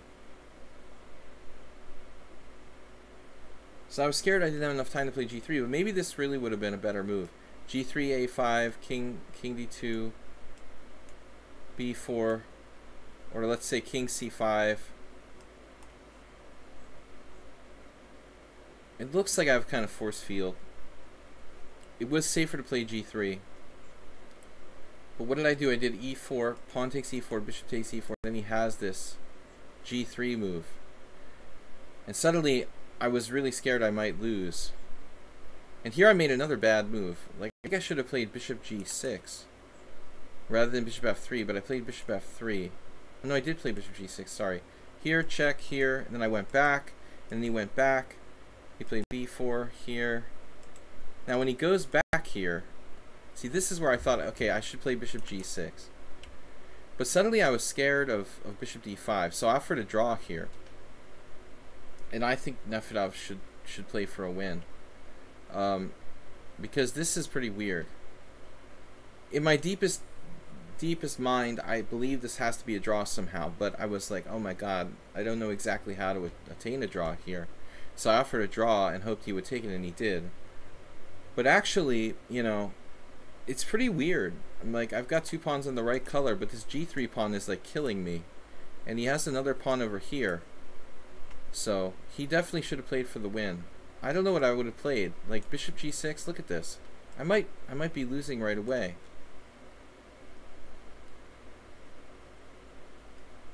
I feel like there's got to be a draw somehow. But how do I stop the g3 pawn? Oh, I know. I was thinking about like bishop g4. This looks to be lost, though. That's amazing. So check this out. Here, here, here, here. And now he just starts walking over and taking the pawns. Life's not fair. If this is lost, life is just not fair. Two pawns each. This looks lost. So bishop f3. Yeah, I have to play like bishop f3. Then I thought maybe he can do like a decoy. b3. King c3. Bishop d5. Okay, but here I can maybe take on h5. Yeah, this is actually a draw. Isn't it? Why can't I? This isn't a draw? Why is this not a draw? Come on. It's the same position. I'm crazy. Alright, that's why. That's the exact same position, dude, that you were just talking about. Yeah, this is scary. So, whoa, I can take here. I can take here and take here. And I thought I was toast. Wow, that's destructive. So, we can hold this. Pawn down. Probably there is a way to draw, but I would have had to be like ultra precise. Okay, guys, we got 25 minutes left. I've got 3 games left to go over. All right, so Asterbait, Mr. Coffee, and Niels. Asterbait, where's Asterbait? Where's Asterbait's game? I went too far. All right, Birds opening. I think it will be in e45. Wait, you're playing in 1950 as black in round 1. In e45, you're white? I'm so sick of preparing. I really miss the days when you could just play and like have people not know what you play. Alright, this is Asterbait. It's a quick one. Man, we've had so many long games. So, request computer analysis.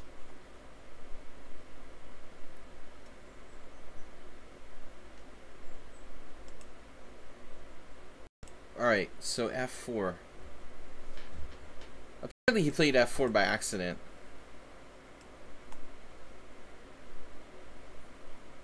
f4, what happened? Knight c6. That's a move I've never tried against f4. Looks like Soltigo. f4, knight c6, why not? You can play anything. e4, e5. The symmetrical birds. I love that.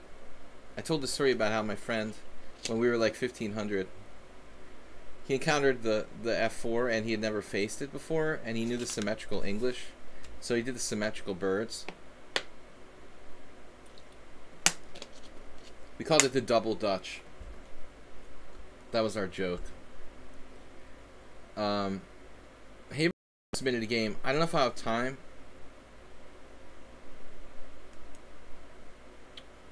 We'll see. So e3, this is okay. You can also play.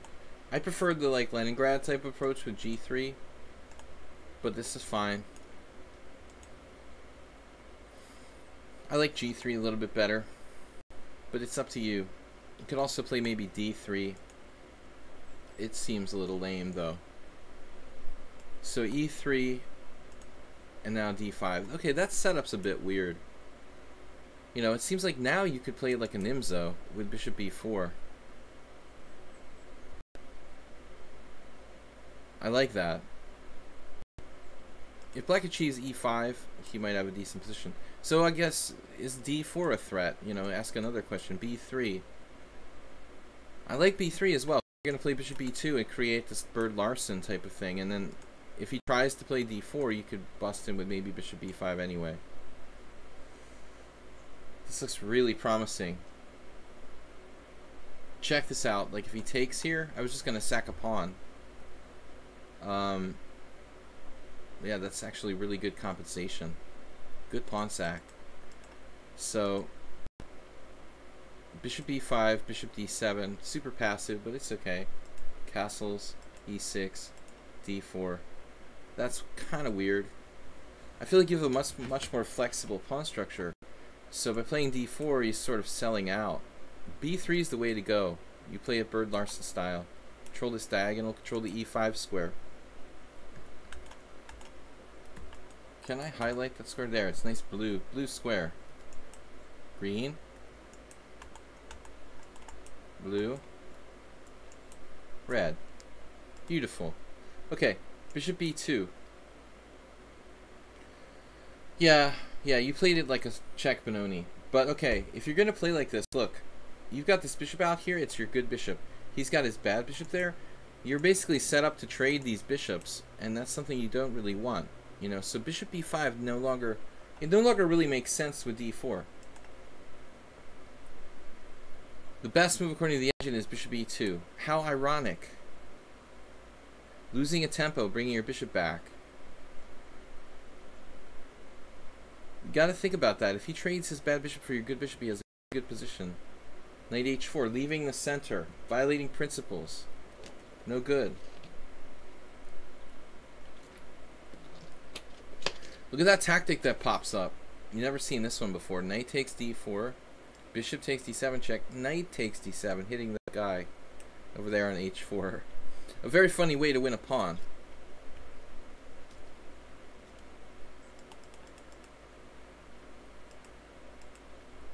So, yeah, this is a crazy move violating principles. What made you play that knight h4? You're just tempted into some kind of crazy threats that you don't have. Masturbate too optimistic. Even in a closed position, you have to consider your development like high priority. Knight h4 not developing. He also spends the same thing, you know, two moves on the same move. This is a move that you played actually recently with black. But at least his move is like placing the knight in the center of the board. I think that's vital. What time is it? 6:12. We have plenty of time left. I was thinking it was later than it was. Alright, so we should have enough time for a Haberbohm's game. I was thinking we had a lot less time. Okay, we have till 7.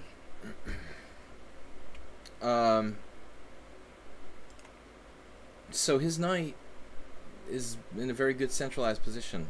He allows this tactic.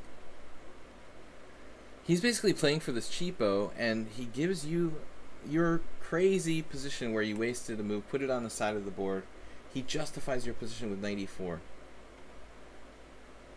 A bad move isn't a bad move unless it's exploited, right? And bad moves become good moves if you don't take advantage of them, and that's what happens here. Like, basically, Asterbay makes like the worst possible move. You know, the only thing that's going for this move is that it's like an aggressive move. I mean, this is possible too, right? That's safer than playing knight h4. But there's almost no way this is going to work out in white's favor.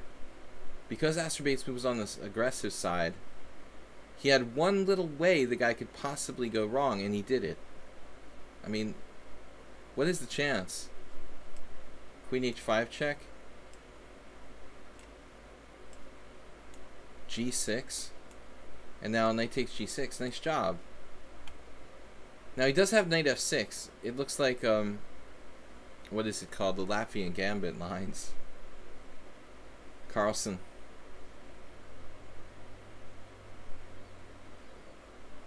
So, knight f6, queen h4, rook g8. It's just like a Latvian. Now the problem is that, well, actually, could we consider queen h3 for a minute instead of queen h4? You see, this move has a distinct advantage. The queen isn't as mobile, but it gives the knight a retreat square back to h4.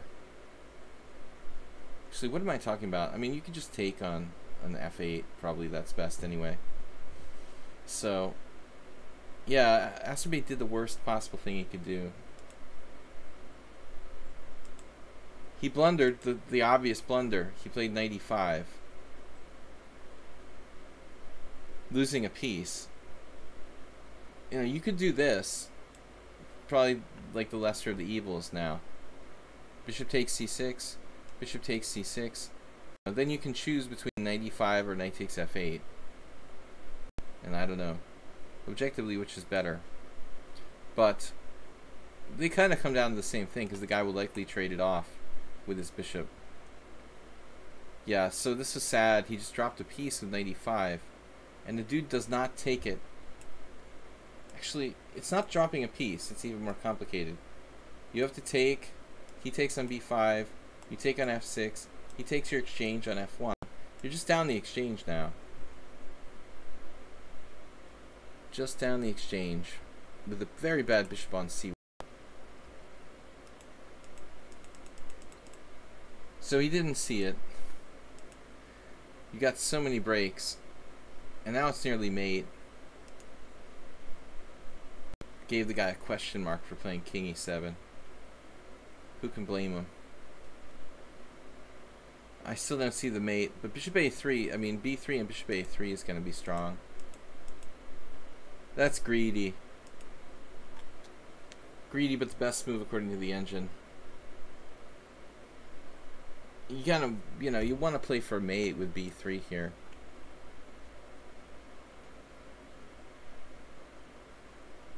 It's kind of like, how is this not mate? What am I missing?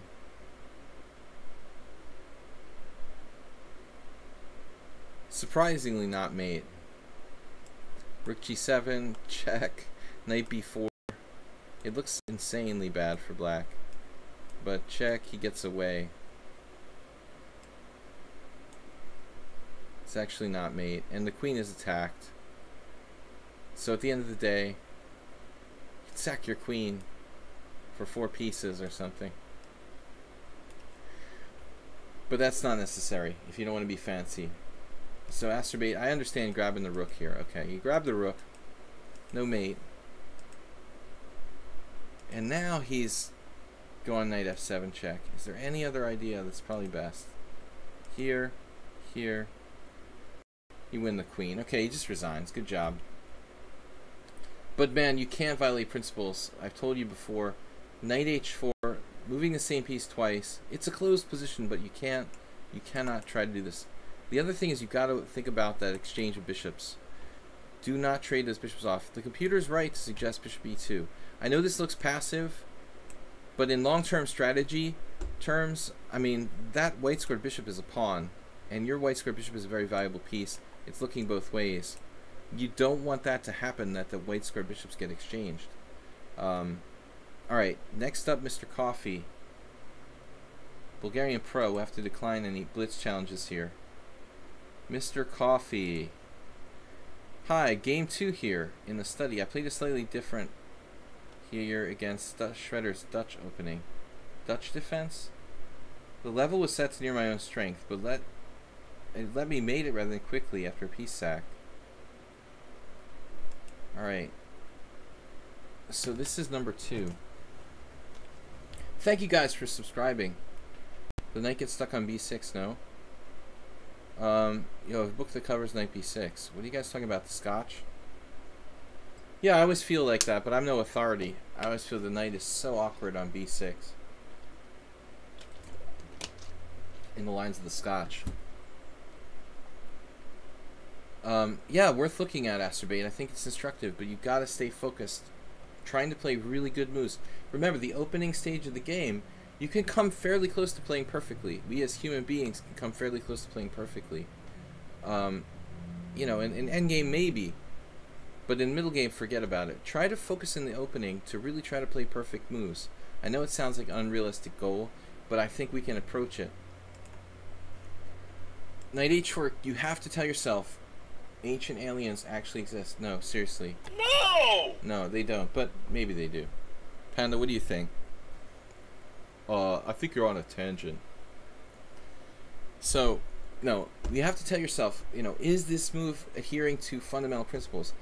Be like Jonathan Rowson. Talk to your pieces. How you doing out there, knight in h4? You know?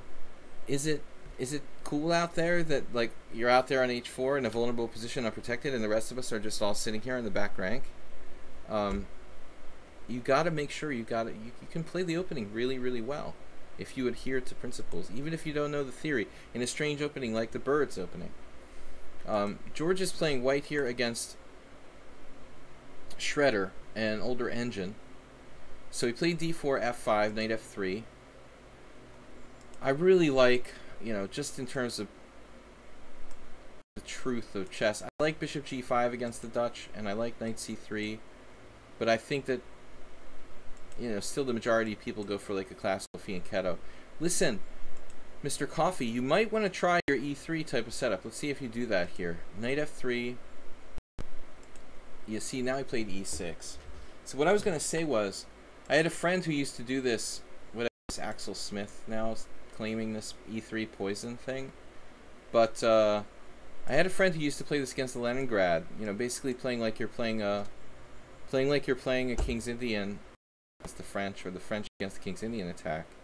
So I think, Mr. Coffee, this line would be actually quite, you know, quite good. Try some kind of very similar way of playing as if you would be playing against the King's Indian, against the Leningrad.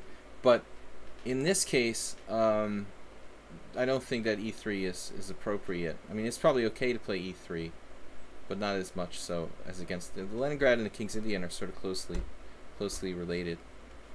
Yeah. So here, bishop g5 right away. You know, I'm thinking that like Gingy actually recommended this at one point to me, and I tried it in a game and I like got crushed by this guy Paxton. The one time I tried to play it, it just never really did much for me, this bishop g5 here. Roman was even recommending going like h4. Let's see, Korchnoi had done it a couple times. Julian Hodgson against Malcolm Pine. Who's winning the FIDE election? Yeah, but I mean, the Ponda likes this. I had to throw that in there, guys. The h4. But William doesn't believe in this. I played this in Blitz. It just seems kind of coffee house. Alright, so George plays bishop b5, knight f6, and yeah, I mean, what should you do though on bishop b7 if you don't like h4? You're kind of stuck, you know, you have to do this exchange. I remember I had another game against the guy where I just like drew really quickly, like a weaker master. I couldn't do anything with white, it was just a dead draw. So that line, I'm not impressed by. Tory attack. What else can you do though? Change systems. I don't know. You know, start playing g3 maybe. But anyway, okay, fine. You know, for your purposes, you're not playing 2300s. It's probably enough that you have an equal position. You can outplay the other guy. Now here is interesting. You could play a couple different moves here. Like, knight bd2 is obviously a good idea. Juicebox Wizard, what's up? Take care. And thanks for hanging out with us. Knight bd2, the idea of playing for e4. So basically we'll play like bishop takes f6. And we could even transpose to anti-Dutch line. After takes. This becomes one of those knight c3 anti-Dutches, where your knight actually came from c3 to e4.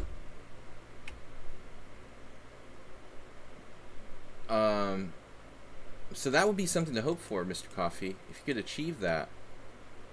It's like some people even took the g-pawn here. Not an idiotic idea. Just very stupid. No, I'm just kidding. Ponomaryev played it, but no, it's Boris. A little weird. But I think Mr. Coffee here, knight on bd2. My bigger concern, as I said, is the people that know what they're doing are going to play bishop e7. And if you want to play h4,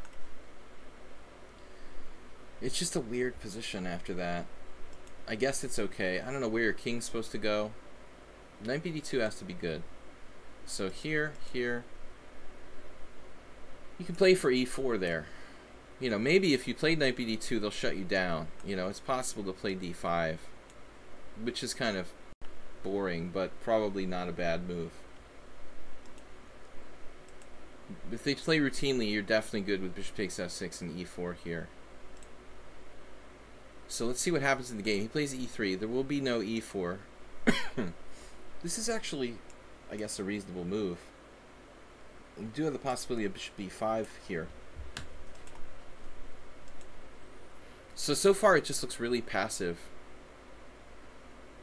Really passive for white. After e3, bishop e2. Too passive. I'm scared this bishop's going to get, like, trapped or something. Goes g5. I guess it's not that easy to trap the bishop. You also have these ideas of going bishop e5 check in some lines.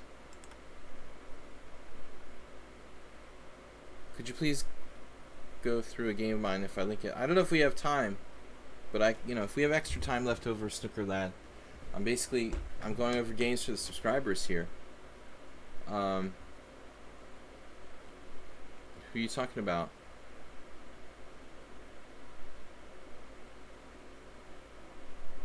So,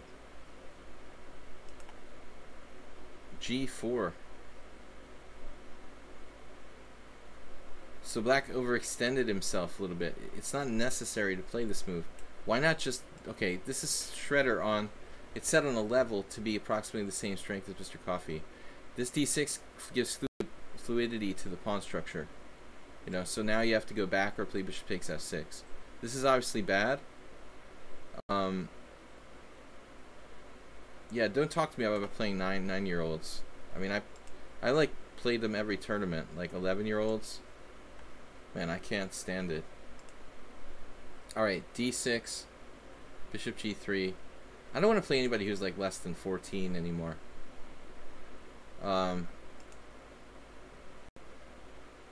It's just an awful feeling. Bishop e5 here. This is a mistake. Now knight d2, I can understand your reticence to go to h4. I was like criticizing, you know, Acerbate for putting his knight on the side of the board. But the thing is, it's kind of somewhat justified because of that weakness on g6. Black might have to make a crazy move in order to prevent that. It's an exceptional situation. The exception to the rule here. It may not be that bad. I mean, probably plays like rook g8. When you play the black side of the Dutch, by the way, you've got to be really open-minded about your king position and stuff. You know, like Simon Williams plays the Dutch. He gets some crazy positions. You really got to be willing to go into those crazy positions. Not easy to do. Yeah, I know. I played this little kid, and like his dad kept coming in the room, and then when I went in like the analysis room, like they were like there with the trainer and the dad, and they had like my position was on the board. Like I felt really angry about that, you know.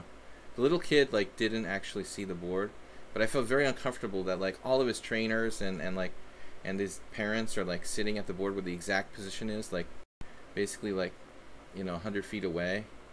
I complained to the arbiter.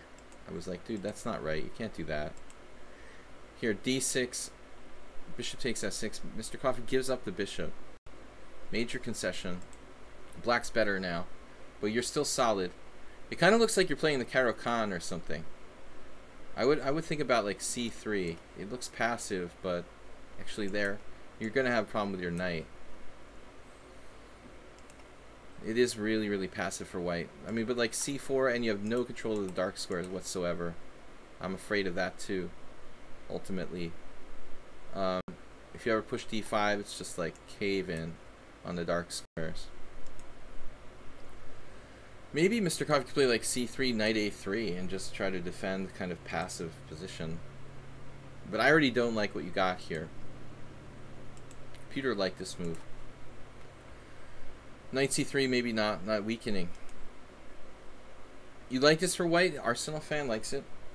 Well, it reminds you of the game you drew against me last time. It was like 2 bishops versus 2 knights. And you created a kind of lock structure. I think you're just having like a, you know, reminiscence or something. Yeah, this amazing little kids these days, how good they can be. Bishop e5. This I kind of like. You know, we could get into one of those 2 bishops versus 2 knights situations if the board's closed enough. Maybe white's not so bad, but it does harken back to what I was just talking about, Astorbate's game. I mean, this is literally the same thing. Bishop on d7, kind of bad against kind of good bishop on e2. So, but finding a plan for white in this position looks really, really difficult. You're passive. There's no obvious break. Okay, h3. But where's your king gonna go? This is a bad square. Like, this is your only routine developing plan. Maybe knight b3, castles, queenside with queen d2. Black hasn't castled. He could go a5, a4 and launch on you with a5, a4, hitting your knight. So it's like you don't even know which side you want to castle on. Black can castle on either side here at any moment. You still feel proud for making a grown man GM cry at a weekender. Nice. I don't think I've ever seen a GM cry, but I have seen masters cry. Knight c3, bishop d7. I don't like this move, but it gives him some space to get his pieces out, which is his main idea, to play queen e2. So Shredder here, making some inaccuracies on purpose. He played a6. A nice job by Mr. Coffee. I mean, kudos to him for finding the sacrifice here with bishop takes a6. You're playing the computer, and even, yeah, I would not name him. Even against computer watered down level, I would be reticent to sack the piece. So Mr. Coffee probably had to like double triple check this before he sacked the piece here. But it looks really interesting. Bishop takes a6. And the computer takes it. It actually, Stockfish thinks it shouldn't take it. Takes it, takes it. Okay, the next move isn't obvious, but you have knight b5. So actually, if you think about it, king b8, knight b5, followed by knight c4, knight a5. Is there a way for black to get out of that? Because the plan looks really straightforward, right? King b8, knight b5, and now we're threatening, boom. Or we actually have 2 ways to get there, from b2, and we decoy the knight. So decoying the defender from c6, defender of the mate on a7, c7. I don't think there's really a good defense. This was the best move according to the engine. Knight b3, now you're threatening knight a5. Bishop c8 just drops a piece. That's what I would expect. And now it's mate in 3. Wow. I mean, this does seem like pretty logical. I mean, the whole point was to play rook h7, defend c7, and then, you know, drop a piece basically. There's no mate there. You play here. Now we just go back to being like, you know, 2 knights against 2 bishops. Actually, you're dropping g2, so it could even get very double-edged. The engine says white is still clearly better. I would be a little scared though, you know, unable to castle. You've gotta be accurate. There is this check though. I guess that's gonna be pretty disruptive. Still a game. c5. So Mr. Coffee ends up winning. I mean, he plays Knight a5. The computer allows knight a5, and now it's just the mate on a7 is over.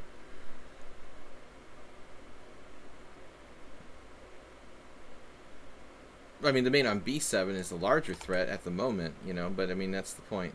There's no way to get away from both. If you take on a5, you get mated on c7. So the rook never had a chance to do the defense of c7. Yeah, Nigel.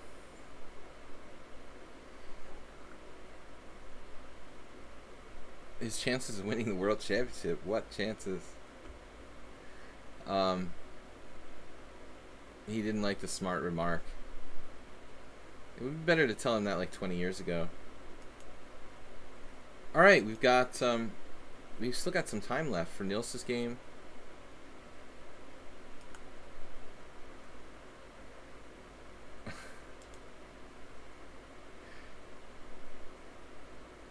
Kasparov seems friendly with Short now. They have these exhibition matches sponsored by the St. Louis Chess Empire. Alright. Haberbaum. Please analyze game 3. Last time I asked for game 3, you pressed the sync button just before starting. It took you to game 1. Ah.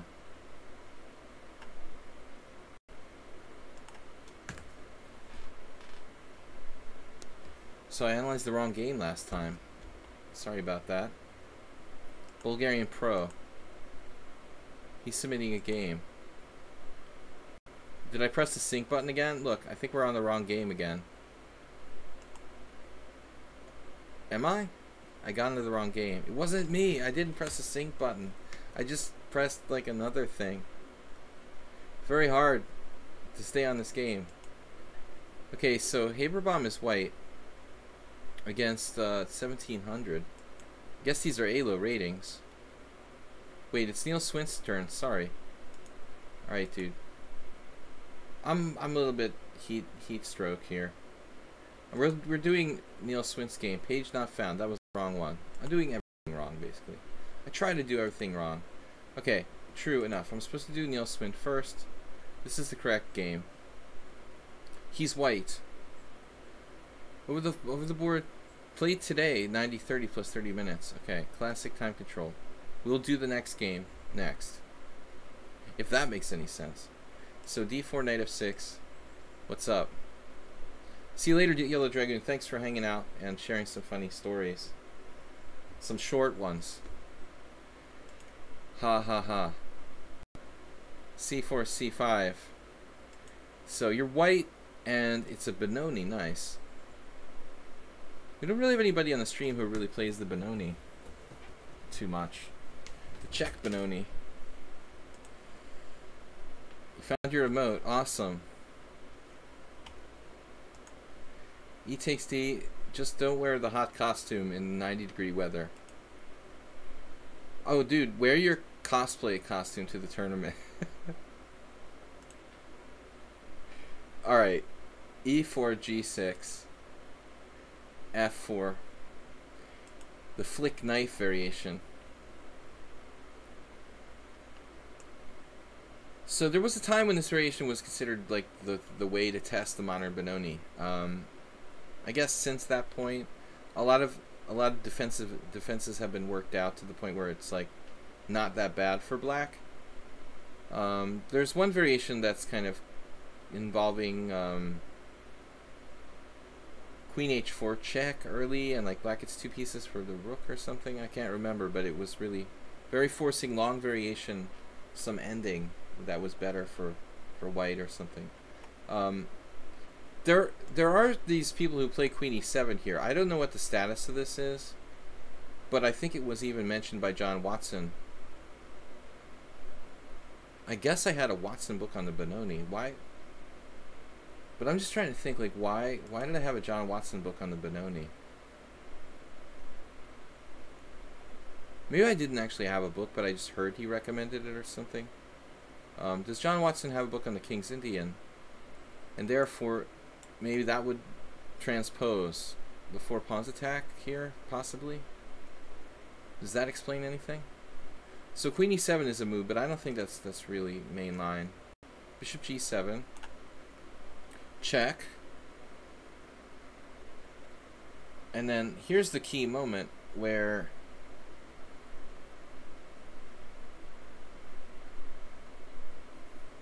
knight fd7 is the main line. Okay, so the line I was just talking about was this knight on bd7. Had a period of analysis where people were playing this, Topalov back in 96, you see. So this variation here, d takes e5, f takes e5, knight h5, and e6, queen h4 check, g3, or king d2 apparently. So apparently king d2 or g3. Let's say g3. This is the line I was talking about. What's the material here? 2 pieces for a rook, right? Queen takes c, h1, and then bishop e3. So I don't know where this stands at the moment. I mean, like 20 years ago, this was a really trendy variation, and they considered it better for white. Maybe nothing has really changed, you know. In any case, I mean, okay, bishop e5 check, that was just an attempt to play knight on bd7. I don't know about the bishop d7, that's almost never played. This is like the correct line. And now, I think I've also played your line, this a4. I'm pretty sure I played this myself in a game against Chris Chase, who's like a Boston senior master, like a 2400 FIDE master. Yeah, I had a match with Chase. He's like a decent FM, and I think I played a4 against him. I'm not sure it's the best move, though. I guess people also play like bishop d3. This may be trending more now. I don't know. It's not clear like which move is best. There's also simply knight f3. So, all these are possible. There's a famous game that Garry Kasparov won, I guess, against John Nunn, but I guess the play in that game could have been improved for Nunn. So a4. Now this line is the other line that's been played. Maybe this is the line I was thinking of with the queen e7. It must have been this, yeah. Okay, so this is another variation that has been, yeah, you see there's even a recent game, 2017, Moisenko, white. So this was like Watson's recommendation, for whatever that's worth, but that's from like 10 years ago. I don't know where that stands either. So a6 is a wrong move, isn't it? a6 is just bad, I would think. You're supposed to castle, and then knight f3, and then all the theory is like knight a6. This is like Nunn, the Kasparov Nunn, right? Castles. Knight, whoops, that's a bad mouse slip. Castles. And now knight b4, knight c7. Those are the questions. I'm just trying to find the Kasparov Nunn game. Was it f5 here? Malcolm Pine again. Maybe it was with knight on c7. That doesn't seem right though. It had to be like the next move. Knight c7, bishop d3. Maybe a6, f5. I can't remember now. Does anybody remember this? Very famous game. But I think that black's play could have been improved. Anyways. Don't see a lot of recent games. What did Gashimov do? You know, this is like a very important idea. Let's view. Well, Yakovenko 00008 and Gashimov 0009. That's not bad. Castles, knight b4. This says a lot if Gashimov chose this knight b4 variation. The guy knew everything there is. Nunn didn't castle. The guy knew everything there is to know about the Benoni. And now rook e1, a6, and bishop f1. I guess this is where the theory like starts. Rook e8. This bishop e3 does seem like a strange move, but it's played successfully a number of games. Anyway, that seems like it should kind of be a main line. These guys may have agreed to a quick draw. Alright, going back to the game though. What do we have here? I just inserted that. Hold on. So, you've got bishop d3. a6 was played. Sorry, a6, bishop d3. So now there's nowhere to put the knight. See, that's the problem. There's nowhere to put the knight. Black has some problems here. There's the Fermian game where he actually did this. That's sort of surprising. Nick's played the Benoni all his life. Knight f3. Well, I didn't even know this line like existed. 99. Yusupov versus the Fermian. Bela Pereni played it back in '88, the year before he died. He's a very famous Hungarian master who had a lot of theory in the Dragon and the Benoni, and he influenced a whole generation of players, and he died tragically.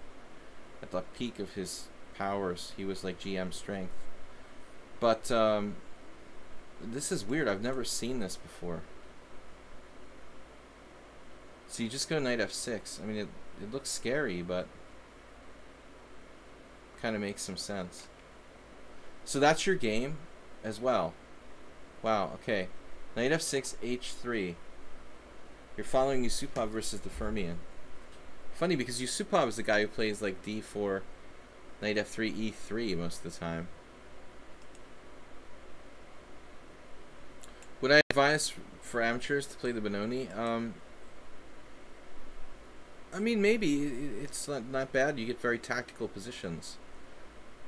So I wouldn't think that it would be that hard to play if you can play well tactically. It's certainly a complex opening, though. I had never seen this line before. I didn't know this was like a really credible variation for black. So I would be happy with white's game, thinking white has a good game. That was the Fermian's move as well, or not?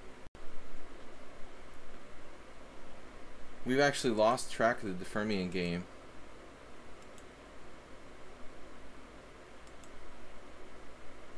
So Nick must have played something else here. c4, knight bd7. May just be a move order thing.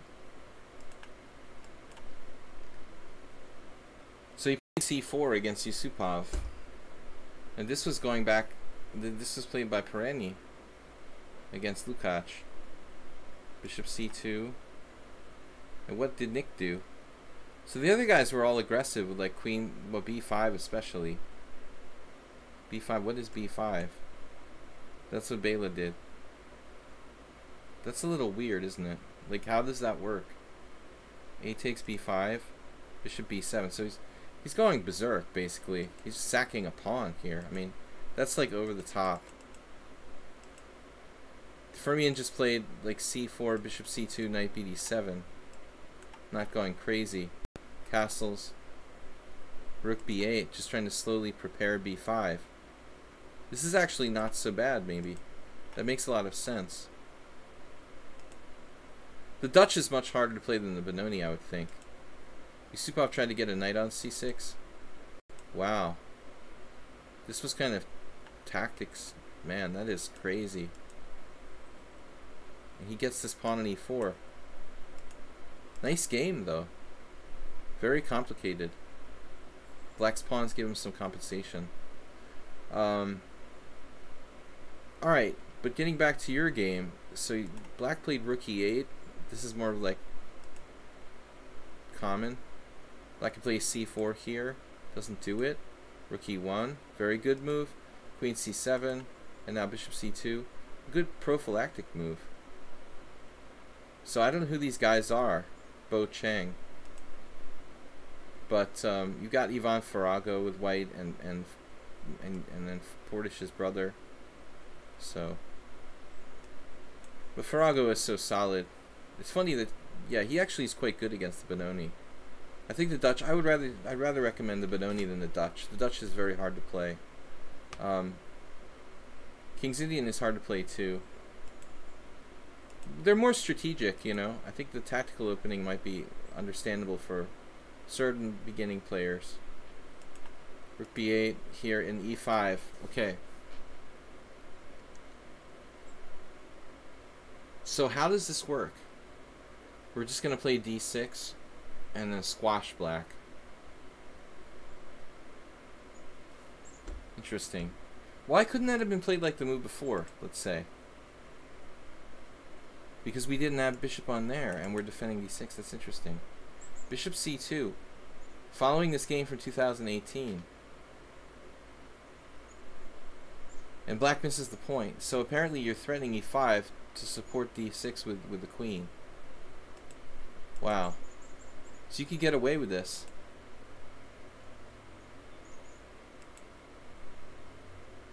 And now the knight doesn't have a good square. Only move, but there's knight d5. I mean, he could throw in a check with c4. That allows bishop e3. I'd say his queen is going to get trapped there. c4 check, bishop e3, queen takes, queen d2, followed by rook b1. It's over. So very good. And now, I mean, even g4 might be enough. Just winning a piece, right? That's, yeah, I mean, still could be kind of dicey. Knight takes e5. We need something here. A little bit sort of sketchy, but still white's probably winning somehow. You didn't do g4, so you played knight e7 check here. And now knight g5. Oh, that's even worse. So knight g5, rook f8, then what? Something like... Yeah, so you freaked out. But I mean, what happens if rook f8? You just protect it. I mean, you have knight takes h7 at the very least, with a very strong attack. I want to see what the engine says. Yeah, that's the best move. Very strong attack here. He went under pretty quickly. He played bishop takes e5. That just drops a piece. No, nice game. Nice game.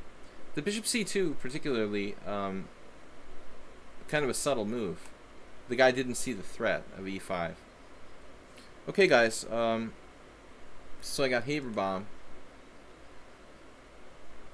And he's the next subscriber. Game 3. So this is game 3. I got 10 minutes left. We'll try to take a look at this and a quick look at JCS. So everybody's white. Oh, no Nimzo, our favorite variation. Exchange variation. Here the knight could come to d2. e2. Excuse me. That's a good arrow. Why wouldn't my arrow go away, dude? Alright, I'm sorry. I drew an arrow in your study. I'm sure you can get rid of it.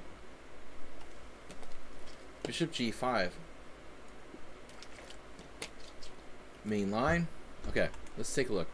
Yeah, I've been talking about this. Move 11 had a game earlier. I think that black should delay c6. That's the recommendation. But anyway, it's still okay for black. And now h3 here early. I don't know if there's any reason for this move to be played. But generally, Haberbaum is fairly well versed theoretically, so it's interesting that he chooses to play h3 here. A funny sideline I like to play comes the idea of retreating the bishop to f4 and playing knight f3 without having to worry about knight h5. Okay, it looks like a reasonable move. It could also transpose to Karpov style plans with h3 later on. My only problem with the retreating to f4 is that typically what always happens to me is like people just go like bishop d6 and then they trade it off anyway. But maybe if you can play knight f3, bishop d6, knight e5, and avoid exchanges of pieces. I did mention earlier in the stream that h3 could involve weakening the king side, but it does look like an interesting idea. Okay, h6. I hate this move, but maybe it has a point to force you to do these exchanges now. But see, the thing is, he can do he can do bishop d6. Excuse me.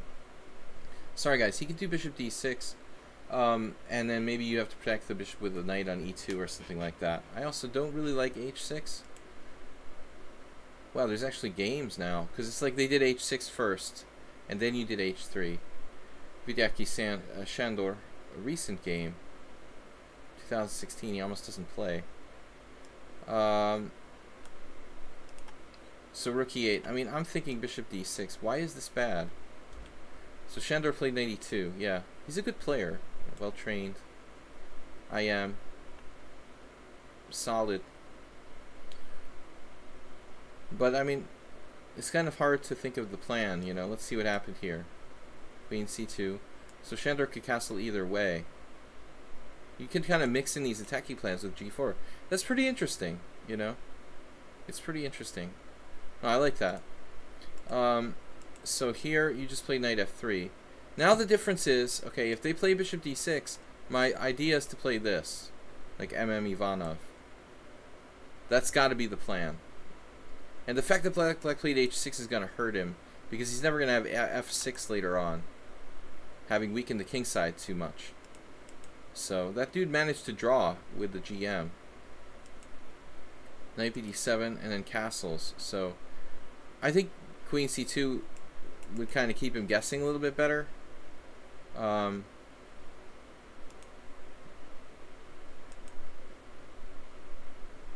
Mirzoeva, I think I beat her. I might have played a6 against her. Like e4, a6. I can't remember now. Queen c2, queen e7. Man, this is weird. Galyash Miklos had white. Blatny in 1992 against Ullman lost. What the heck kind of Queen's Gambit declined is this? Queen e7, h6. Blatny plays some weird stuff, but this is apparently played in 6 games. Wow. Definitely a very unorthodox position for black. Queen e7. And apparently still theory. Prevents knight e4 from being played. My main question is, like, what is white's forward plan, you know? You're following Ullman. We're gonna play on the queen side like a minority attack eventually. That I can identify with. I mean, black's pieces aren't really properly placed. Okay, black here went c5. That's a novelty. Not what I expected, but I mean, having played knight d2, c5 starts to make sense. Makes more sense than ever because you don't have much pressure on the center. Somebody played b5, Pavel did, you know, and he's a nutcase. He plays crazy chess sometimes. Capable of good results, but he lost against Ullman. I mean, b5 is really anti-positional. I mean, you know, you don't even have like a guaranteed outpost for your knight at c4 because white can play b3. b5 looks radically weakening. All the other players played knight b6. There was some simple developing like bishop e6, rook d8, and then, you know, hanging out or something. So it's actually reasonable. Personally, yeah, I can see you're fearing, you know, or you're avoiding knight d2. The point is, if you play rook b1, then black can play like knight e4. Is that the deal here? Well, I mean, we just continue as planned. The black might or might not have some sort of kind of kingside shoving the pawns here. So he played c5. This totally changes the whole position. Play this move quickly. Regretted that you didn't play knight b5. Yeah, that looks kind of crushing.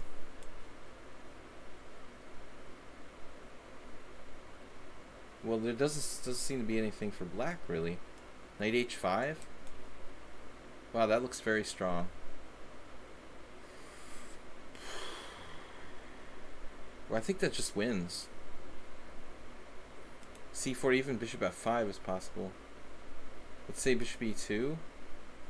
And now knight b6. Knight c7, winning the exchange. It looks good. So you took this without thinking. And I mean, yeah, you never want that knight to come into the game actively on c5. And now this, we've seen this how many times today? This is a third example of bishop e5 versus bishop d7. A good bishop, bad bishop exchange. Very funny that that's happened 3 times in the games today. And black should be fine after this. He went from worse to absolutely fine. All the pieces are free. The exchange of that bishop helps him. If I turn on the engine now, it will say that black is at least equal. Rook fd1. Here, this is a strange move. Okay, he's getting out of the line of the rook, but I mean, is there really any threat? Yeah, guys, please help improve the stream by donating via PayPal. You can do so on Twitch or on YouTube. Ponda. Thanks for watching today, guys. Hey guys, thanks for watching.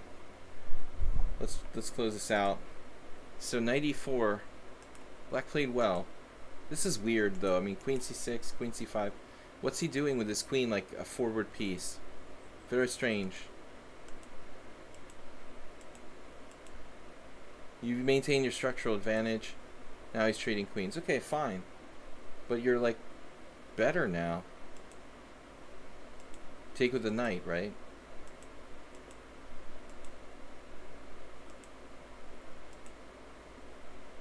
Another weird thing, it's the same thing with the queen. He's like, he goes forward with his big pieces.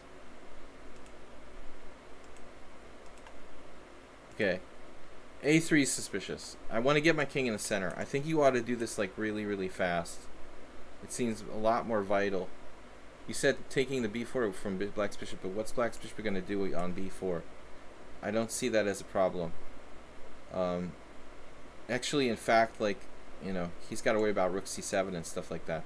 Your priority should be getting your king in the center at this point.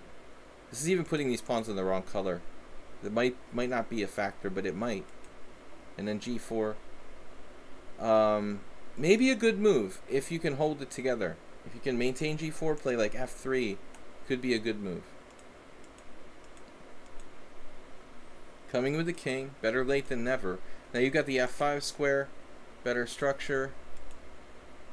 Yeah, I don't know. We're going to need to do some king centralization. King looks good on d3. This is a good move. And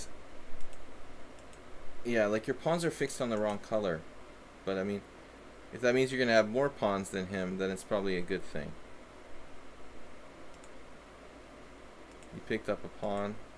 I was actually expecting to play like rook c8 there. So I'm going to finish this out pretty quickly because I got to go. These games were the last ones submitted. Bishop e5, and then this pawn is on the wrong color. Could be a target. It is far back though. But I think it's only a draw now. He's smart not to trade bishops, you know. He wants to keep the pieces on. f4 is a very strange move by black. This is probably a good losing attempt. But I mean, actually maybe he doesn't have that many moves. So the a4 pawn could be weak now for him. Interesting. But he can take twice and play like knight e5, no? And it should be a draw. Played knight e5 first. And gives you this endgame. I was telling you about that pawn. Interesting endgame. Wow. And then he can't get at your pawn. It's very weird. Wow. So he's lost. Despite that pawn being on a bad square. Dude, you better watch out for d3, knight takes d3, bishop takes b2, knight takes b2, a3. Dude, does that work? It doesn't work now. Do2, king takes f6. Oh my god. That's insane. This line he gives. That's awesome. Also queen d8 there. Mate is better. So the d3 doesn't work. It almost worked. Take care. Dangerous having the pawn on b2. So you got two connectors, it's just a win. This should be a win. Alright, good job. So the last game, I'll just JCS very quickly go over this. I got just 2 minutes. I gotta go. JCS was white. Looks like a really good game. What was this? The game you won against me? Wait. Oh, this is where I dropped a piece. Okay. So, sadly, looking at this from white's perspective, JCS played bishop g5 here. For some reason, I really thought that like most people would be more playing bishop e3 when they see a6. But he played bishop g5. It's good too. Surprisingly, not many people play knight on bd7. I thought I was worse, but the other plan is really important. I mean, I know that c5 is probably a main line. We might transpose to a lot more theory after this. Surprised there's not more games, but generally speaking, black will be castled in this position. If we make another move, like knight h3, castles, let's say, or castles, now we have quite a few games. You see, like there's 20 games, 30 games, 40 games instead of like 5 games. The weird thing is that I haven't castled yet. This is the first time I've played this. Bishop g5 here, queen d2, and then it looked like JCS played this really well. He's better all the way. I don't like my bishop on b7, but I wasn't really sure about the other plans here. And I didn't want to commit to castling yet. So, played this. Looks like white played this really well, honestly. I played c5. Next move, I guess. First queen b8. Okay, this is a Maxim Dlugi idea. Looks like white's much better.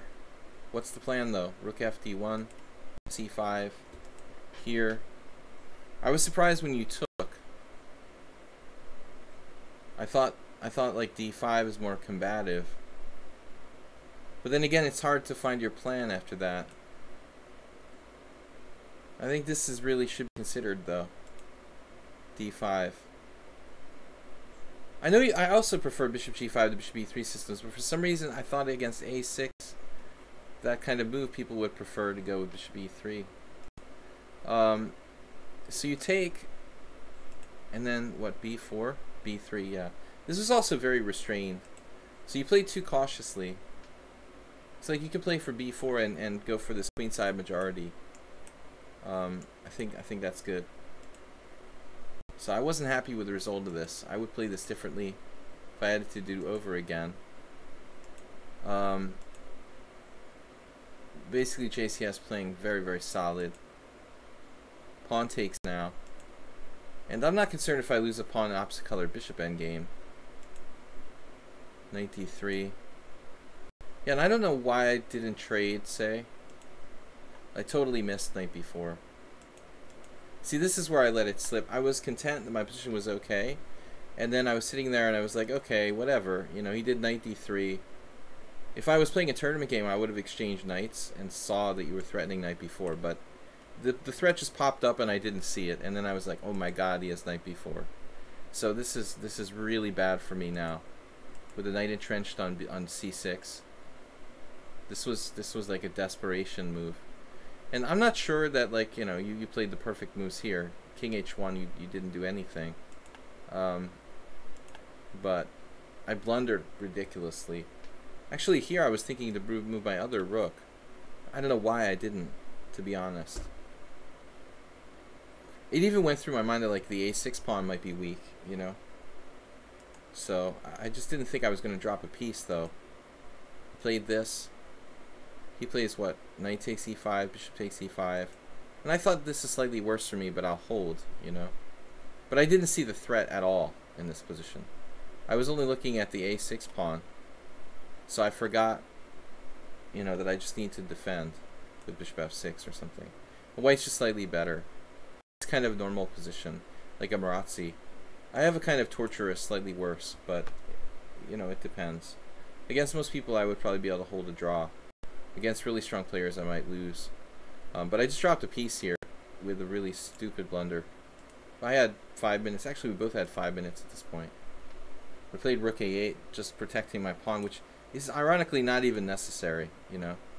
I mean, if he plays bishop takes c5, even if I lost that pawn, it wouldn't be easy for white.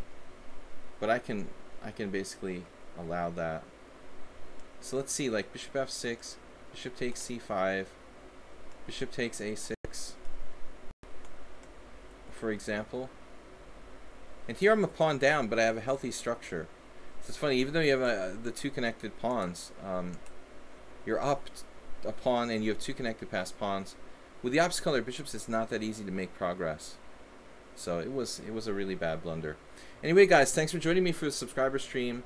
Thanks everyone who donated to support the stream, including JCS. And here I just dropped a piece. So I played rook a8, and he took here, and I was like, oh man, what am I doing? You know, so we lost this piece on e5. Anyway, guys, thanks for watching, and thanks for playing this week. I will be back. ID Bart, you're welcome. I will be back, let's see, tomorrow's Friday morning, 10 a.m. EDT. 10 a.m. EDT here, faster blitz, 5+3 against all the challengers. Okay, guys? Thanks, Soltico, for your help, and we will be back again tomorrow. Good games. Bye-bye. See you guys tomorrow. Fast blitz, H4.